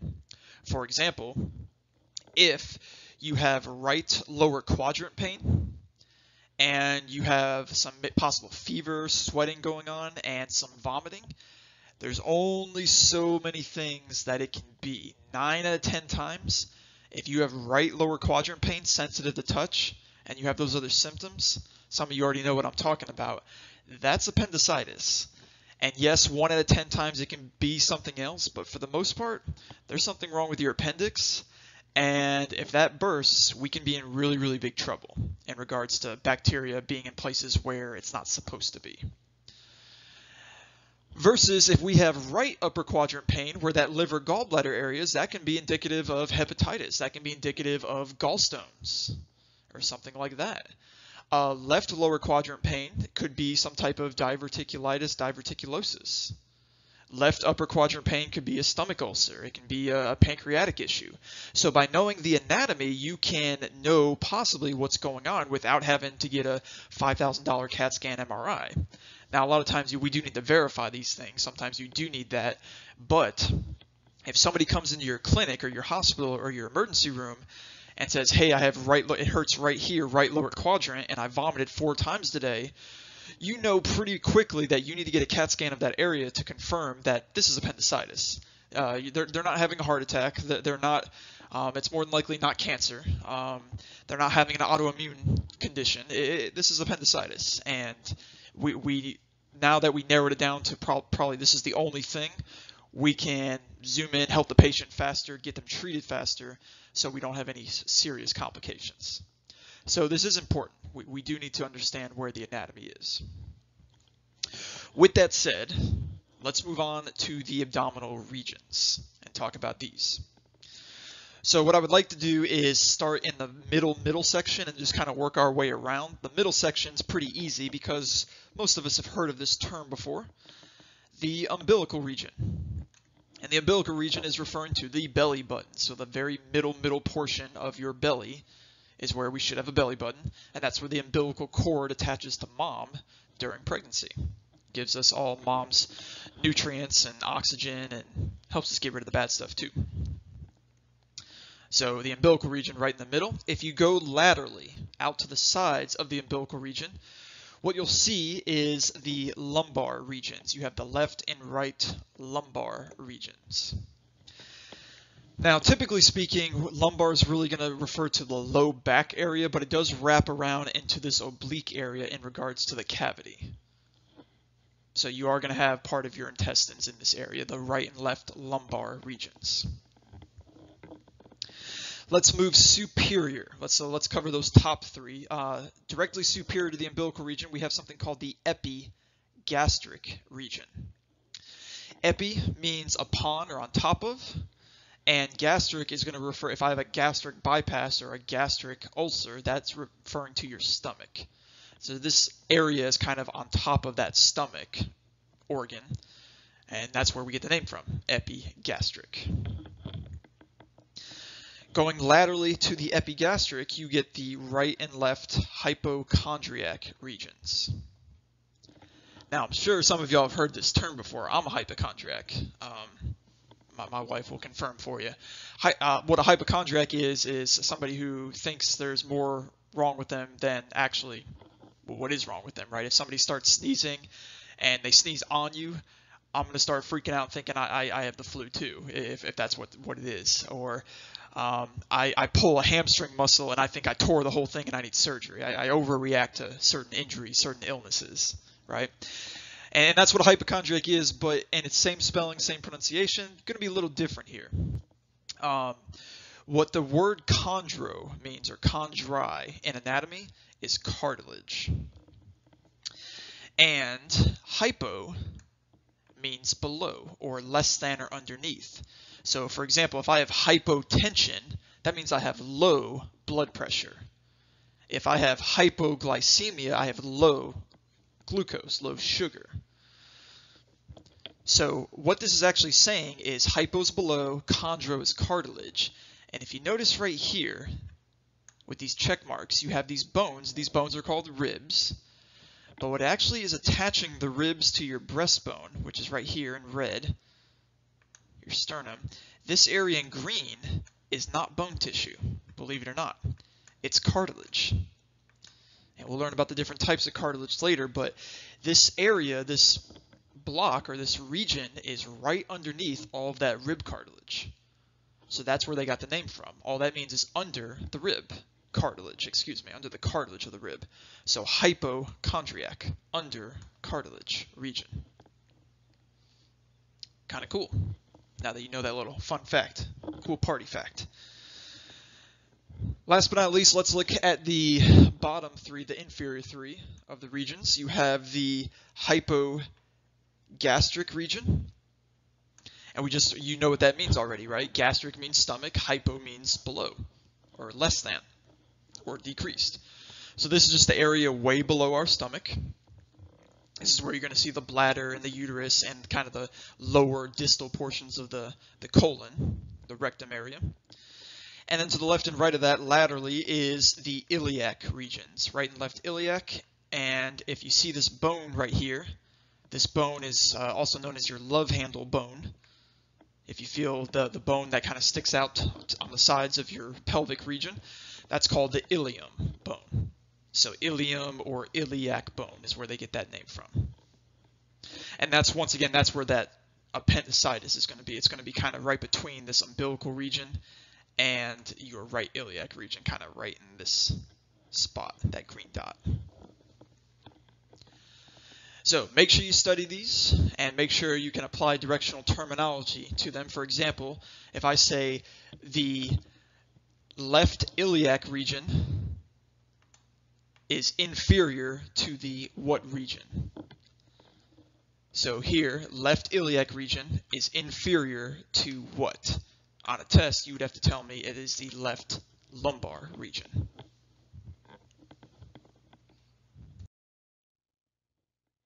So let's apply some of these body cavities and regions and put it to the test. So same thing as before, pause the video, I would encourage you to do so, and then hit play when you are ready to go over the answers. So number one, in which body cavity would the removal of the uterus occur in? So here we're just talking about cavities. We're not talking about the tic-tac-toe board or the crosshairs or anything like that. This is a very broad, generic question. It's asking you for the cavity. And therefore, the uterus, as females, as you know, it's kind of inferior, near the bladder region, below your belly button. So this would be in that abdominal pelvic cavity region. So I'll just put pelvic because that's more of a specific answer. But the best answer, it would be the abdominal pelvic area. Just don't say cranial or thoracic or something like that. Now remember, anything that's not central nervous system related, anything that's not your brain or your spinal cord is also part of the ventral cavity. So if we're being very, very broad and very non-specific, we could also just say anterior or ventral cavity. That would also be absolutely 100% correct. But for practice purposes, let's be specific as we can so we make sure we know what we know. Number two, in which body cavity would an epidural be given for pain during childbirth? So an epidural is just inferior to where the spinal cord kind of ends, and what its purpose is to pretty much numb everything so the mom doesn't experience as much pain with the childbirth process. So this is going to be delivered in that dorsal cavity, that central nervous system area. And if we're going to be even more specific, we should say the spinal cavity, right, where that spinal cord region actually is. So dorsal cavity, spinal cavity. I'll put SP for spinal.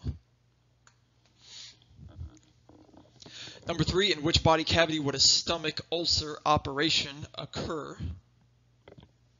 So once again, we're still talking about cavities here. So your stomach is in your abdomen.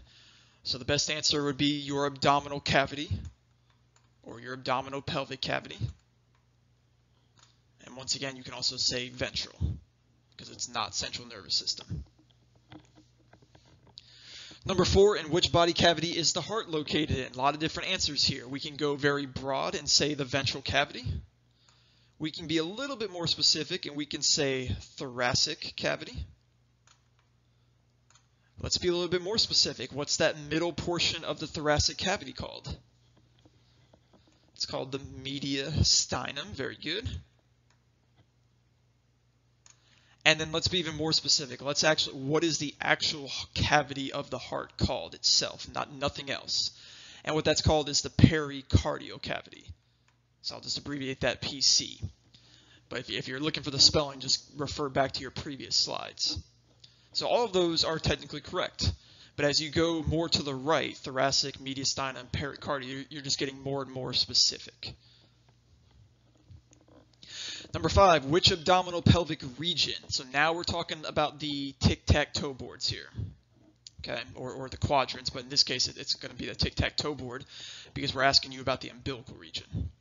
So which abdominal pelvic region is located superior to the umbilical region? So everybody touch your belly button and then go superior, and you'll be in that kind of square of the tic-tac-toe board, and your answer should be the epigastric region. So the part right above the belly button, referring to on top of that stomach area. And then number 6, a patient lying on their belly would be in a what position? This is kind of referring back to the beginning part of the chapter, directional terminology. We had prone and supine were our answer choices. Somebody lying on their belly getting a massage would be in the prone position.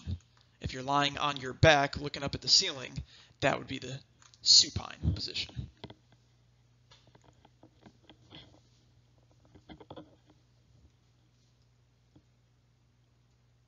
So you can check our answers as we're going through these. Ventral, pelvic, everything lines up so far. Very good, very good. On number 5, it kind of gives us 2 options. It's kind of like a multiple choice, I guess. Your options are epigastric or right iliac.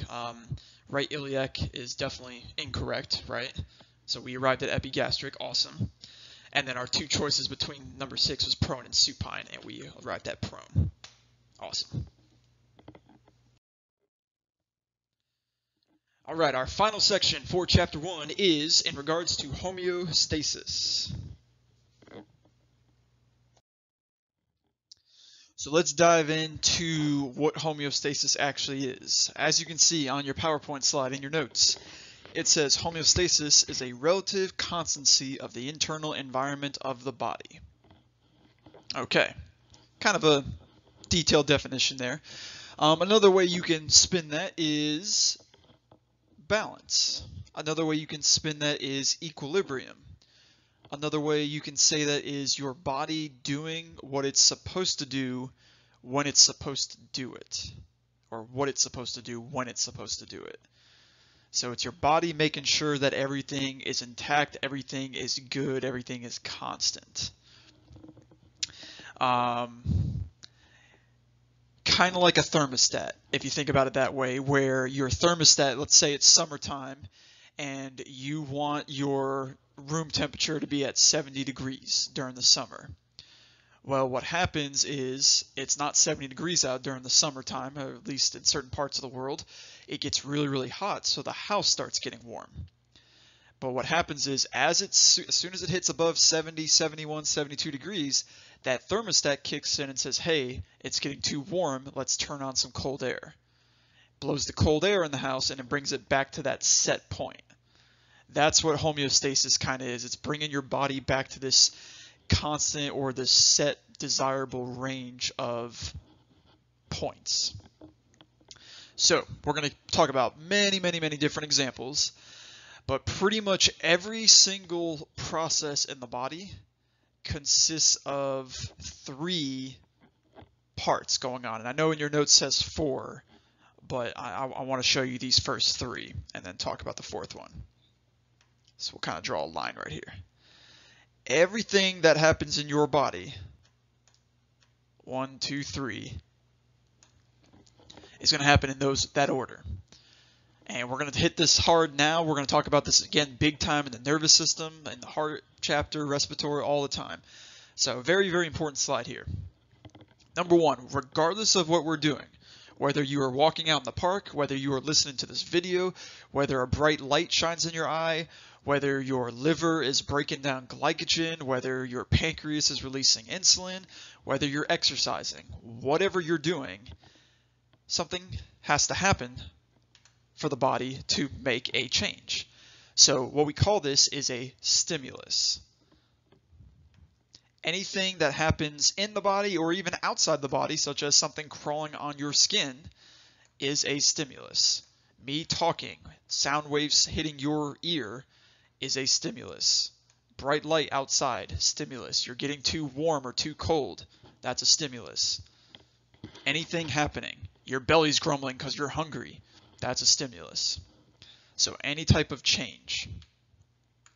Now what we have is we have these little sensors or these little receptors all throughout our body that detect these stimuli or plural stimuluses, right? Stimulus is stimuli is many stimulus. And what we do is we take that information from those receptors and we send it to our control center.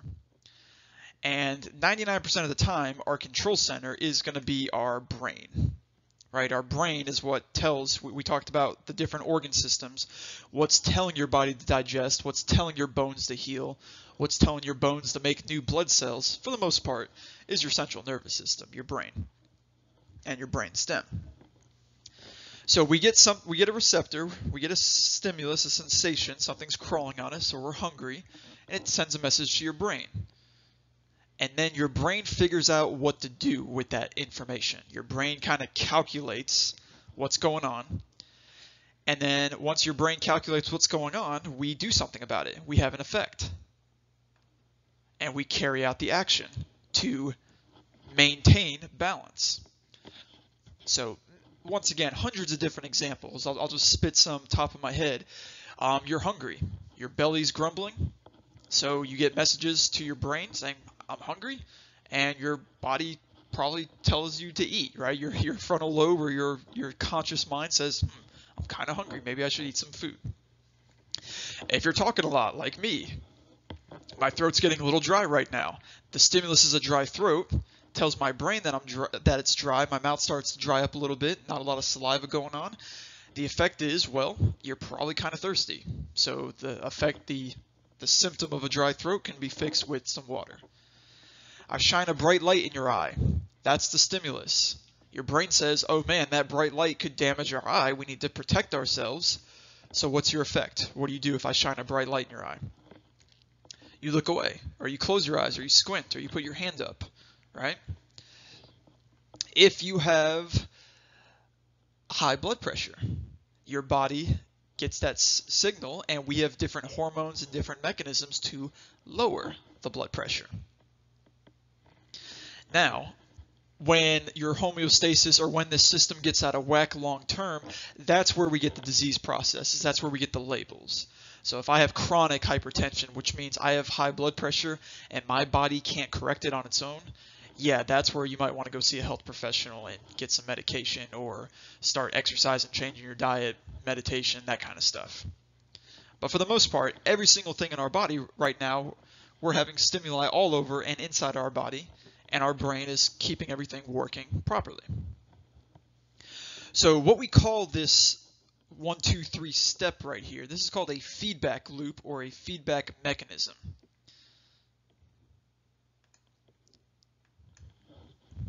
And as you can see, changes to the system are recognized and they affect future activity of the effector system. So your body can sometimes get used to a stimulus, right? If, for example, I put a watch on or a necklace on in the morning, the stimulus is that watch is touching my skin. It's kind of weird, kind of irritating. I don't really like it. Your brain says, okay, that's kind of weird, so let's scratch our skin a little bit, or let's move the watch to a more comfortable position. And then, as you can see with the feedback, changes to the system are recognized, and therefore eventually we don't really worry about that. We kind of get used to it. And another example is exercise, right? Exercising for the first time. I took a long time away from the gym and from running. I went and ran 2 miles the other day, and I was extremely sore. Oh my goodness, I was so sore, so uncomfortably sore. And then guess what? I took a few days off. I took about a week off, actually. And then I ran the same 2 miles. Not only did I do it faster, but I'm not really even sore the next day. How cool is that? Your body eventually gets used to it, and the effector system, it wasn't as big of a shock to me. So let's go into a little bit more detail and talk about the 2 different types of feedback mechanisms and what's controlling these set points on the next slide. So the 2 types of feedback mechanisms, or feedback loops as they're called, are negative and positive.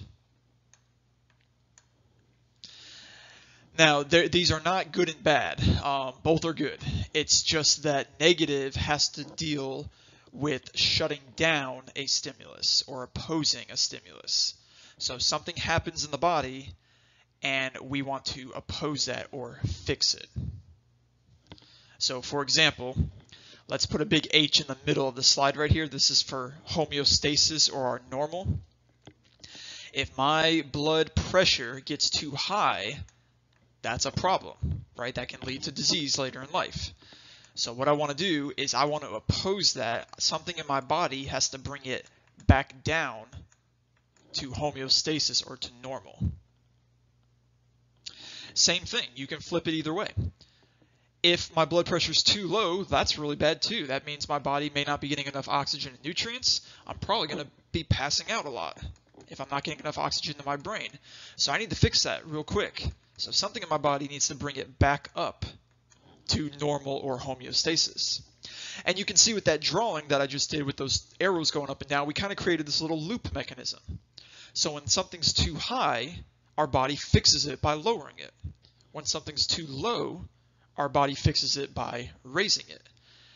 And how we're accomplishing this is whatever's causing it to go high, we're shutting that down. We're saying, okay, no more high blood pressure, we got to lower the blood pressure.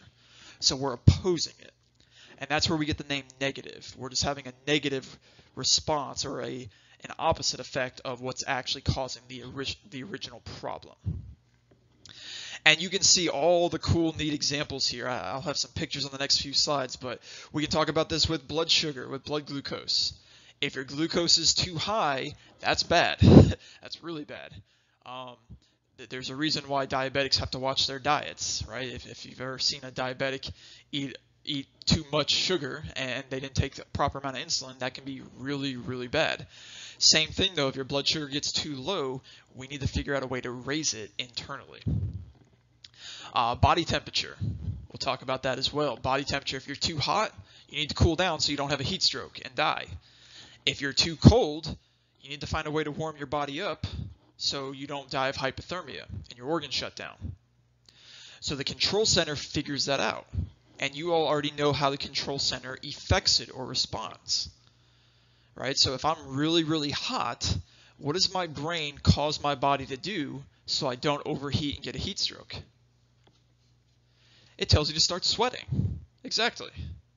And sweating basically is taking water from your body and pouring it on your skin. It's a similar effect to taking a water bottle and just pouring water all over your skin. By cooling off the skin, effectively, hopefully, you're going to be cooling off the body. That's why we sweat. Let's flip it. If you're really, really cold, your brain senses that's a problem, so it does something to help fix that. What does your brain do when you're really cold? It causes your body to shiver all over your body, right? And that shivering causes the muscles to move, and when you move muscles, you warm up, you generate heat. Right? Go to the gym and start on a treadmill or an elliptical, or just start doing some jumping jacks or push-ups. After 5 minutes, you may start sweating because your muscles are moving. Heat is a natural byproduct of that. So once again, big picture, there's a stimulus. The brain is the control center, figures out what's going on, and we respond to that. We fix it. And hopefully we're fixing it to where it's in that homeostatic range, that normal range. Really good picture here, just an illustration showing you what's going on, what we just discussed. So the stimulus talks to the receptor, that's kind of number one. And then we go to the control center.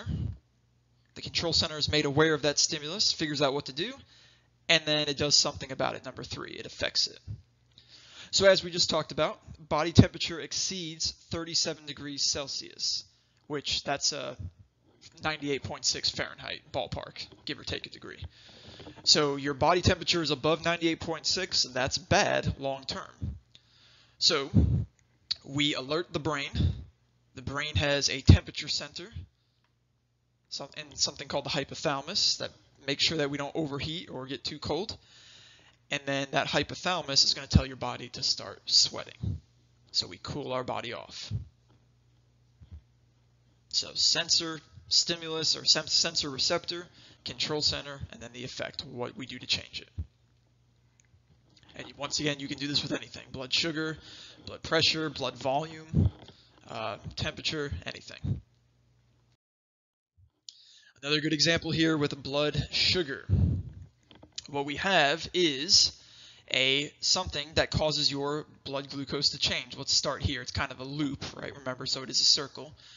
But let's say these two are number one. So something is causing your glucose levels to change. You just ate a jelly donut at 7 a.m.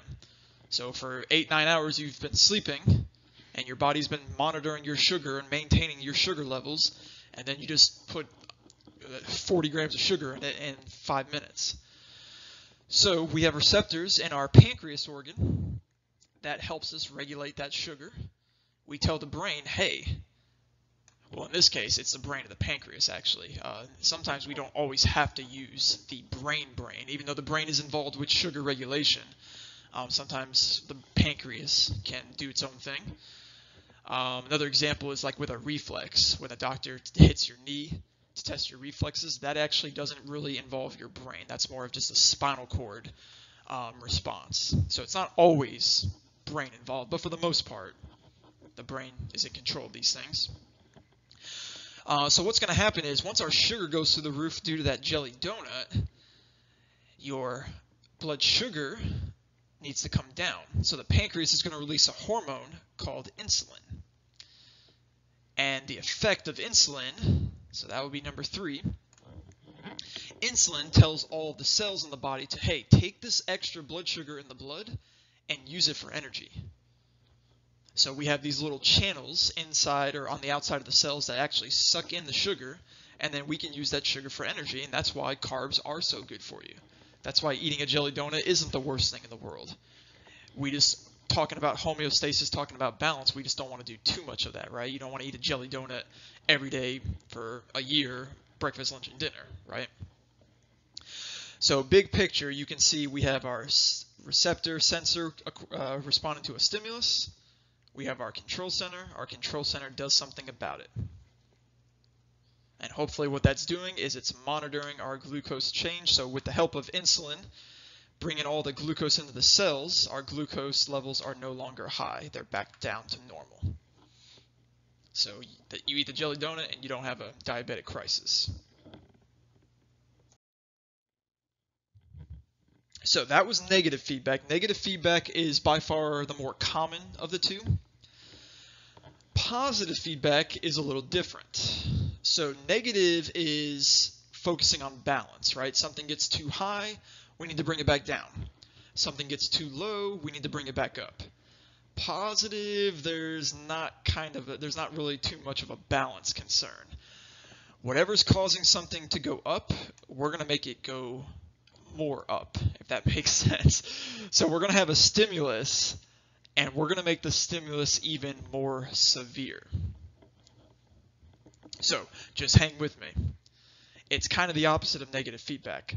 So negative, we were focused on balance and homeostasis. Positive, no way. We're going the opposite direction. Something's happening, and we're going to make it more severe, more drastic, more dramatic. So we're intensifying things. Now, as I mentioned, negative feedbacks are way more common than positives. Your body's constantly working through negative feedbacks. But there are a few rare positive feedback loops that I do need you to know. And we're going to talk about a couple of these this semester. A lot of them will be next semester with Anatomy and Physiology 2. But the two big ones I want you to know now are childbirth and blood clotting. And let's do breastfeeding as well, nursing as well. The immune response will have a whole section on that with antibodies and all sorts of things.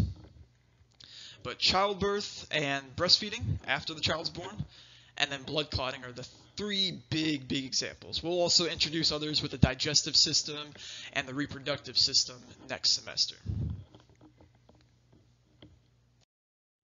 So let's talk about childbirth and see how this is a positive feedback reaction. And if any of you in this class is a mother, you'll be able to help me out and confirm this, what I'm talking about. So, as you can see, really good picture here, good illustration to kind of just give you an idea. And this is the female's legs. You can see the spine is right here. So then the back would be continuing up here. The mom's head would be up here. So we're looking at the mom's belly region, and the uterus is where the baby is at. So we're looking at a natural birth here, and the baby's about to come out. That baby's pretty big. So During the birthing process, once the water breaks, a whole chain of reactions, big domino effect starts playing, and what happens is the first contraction occurs. And the first contraction, you can talk to a mom, on a pain scale of 0 to 10, is probably not a 10 yet, right? It's not that big of a deal. It's maybe a little shock, but you know, it hurts, but it doesn't feel like you're dying that first contraction. And it doesn't last that long. It kind of comes and then it's gone and then you're good. And then you have to wait several minutes until the next one. But what a contraction does is this. A contraction, when this whole uterus thing that's protecting the baby, when the uterus contracts, it's pushing the baby down towards what we call the cervix and the vaginal canal, so the baby can actually be pushed out. Now, as we push that baby out, we have receptors in this area. I'll highlight it in gold. We have receptors, stretch receptors in that area, so when they are stretched, they send a message to our control center. And I mentioned most of the times our control center is going to be our brain, our head. And our brain says, oh man, we're getting stretched, so we need to get that baby out. So what we're going to do is we're going to release a hormone called oxytocin. Some of you may have heard of that hormone. I'm highlighting it right here in green. Oxytocin. And oxytocin is a really cool hormone. It's called the cuddle drug. It's kind of how males and females are attracted to each other, right? Like when you're fresh in a relationship, all you want to do is be with that other person. The more togetherness you have with that person, the more oxytocin it's just a really feel-good hormone. It's a happy drug. And what oxytocin does to the female uterus is it causes it to contract.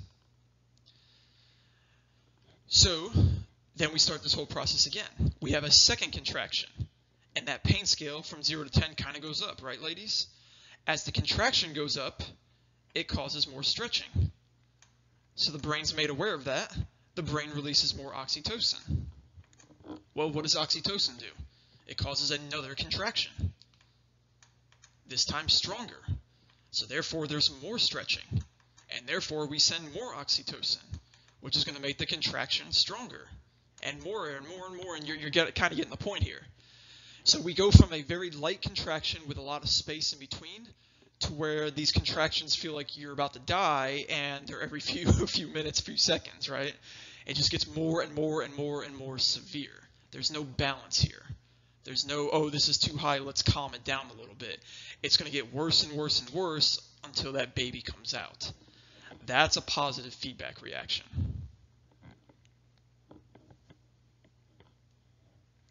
Another example with what we can talk about is breastfeeding. Breastfeeding, kind of the same thing. Milk doesn't usually come out, it's not ejected until there's a stimulus.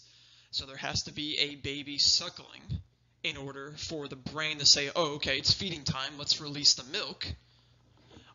Or sometimes if the body's really, really sensitive, it can just be a cry.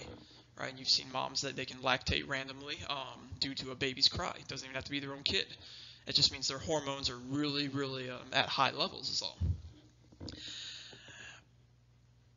The other example that you need to know is blood clotting. And it's the same principle here. If I am bleeding, there is no balance, right? We need to make sure we only have so much blood in our body. We only have about 4 to 6 liters of blood. So even if I'm dripping just drops of blood at a time, I will eventually run out of blood, even if it's just like a little scrape on my finger. I will run out of blood eventually if I don't clot it. So there's no balance when it comes to clotting. What's going to happen, I'll clear out some of this, all of this. When I am bleeding, my body is going to send what we call platelets. Platelets are kind of the blood, they're not blood cells, they're blood properties, blood fragments that help us clot our blood. So as I'm bleeding, let's say we send 10 platelets to the injury site. And that didn't do anything. That didn't touch anything. I'm still bleeding. So the brain says, oh no, we're still bleeding, so let's send 100 platelets. Okay, well, you slowed down the bleeding, but I'm still bleeding. So what are we going to do? Well, we're going to send more. We're going to keep sending them and going higher and higher and higher and higher until we stop the bleeding, because we don't want to die. So there's no balance here. There's no too high, too low. We're going to send as many of these things as we can and more until the job is done. That's a positive feedback loop. All right, y'all, so that is the end of your first chapter. Make sure you're looking over all these big concepts. Make sure you know the directional terms. Make sure you know the properties of life. Make sure you know the difference between positive and negative feedback, and be able to identify examples. And let's move on to chapter 2.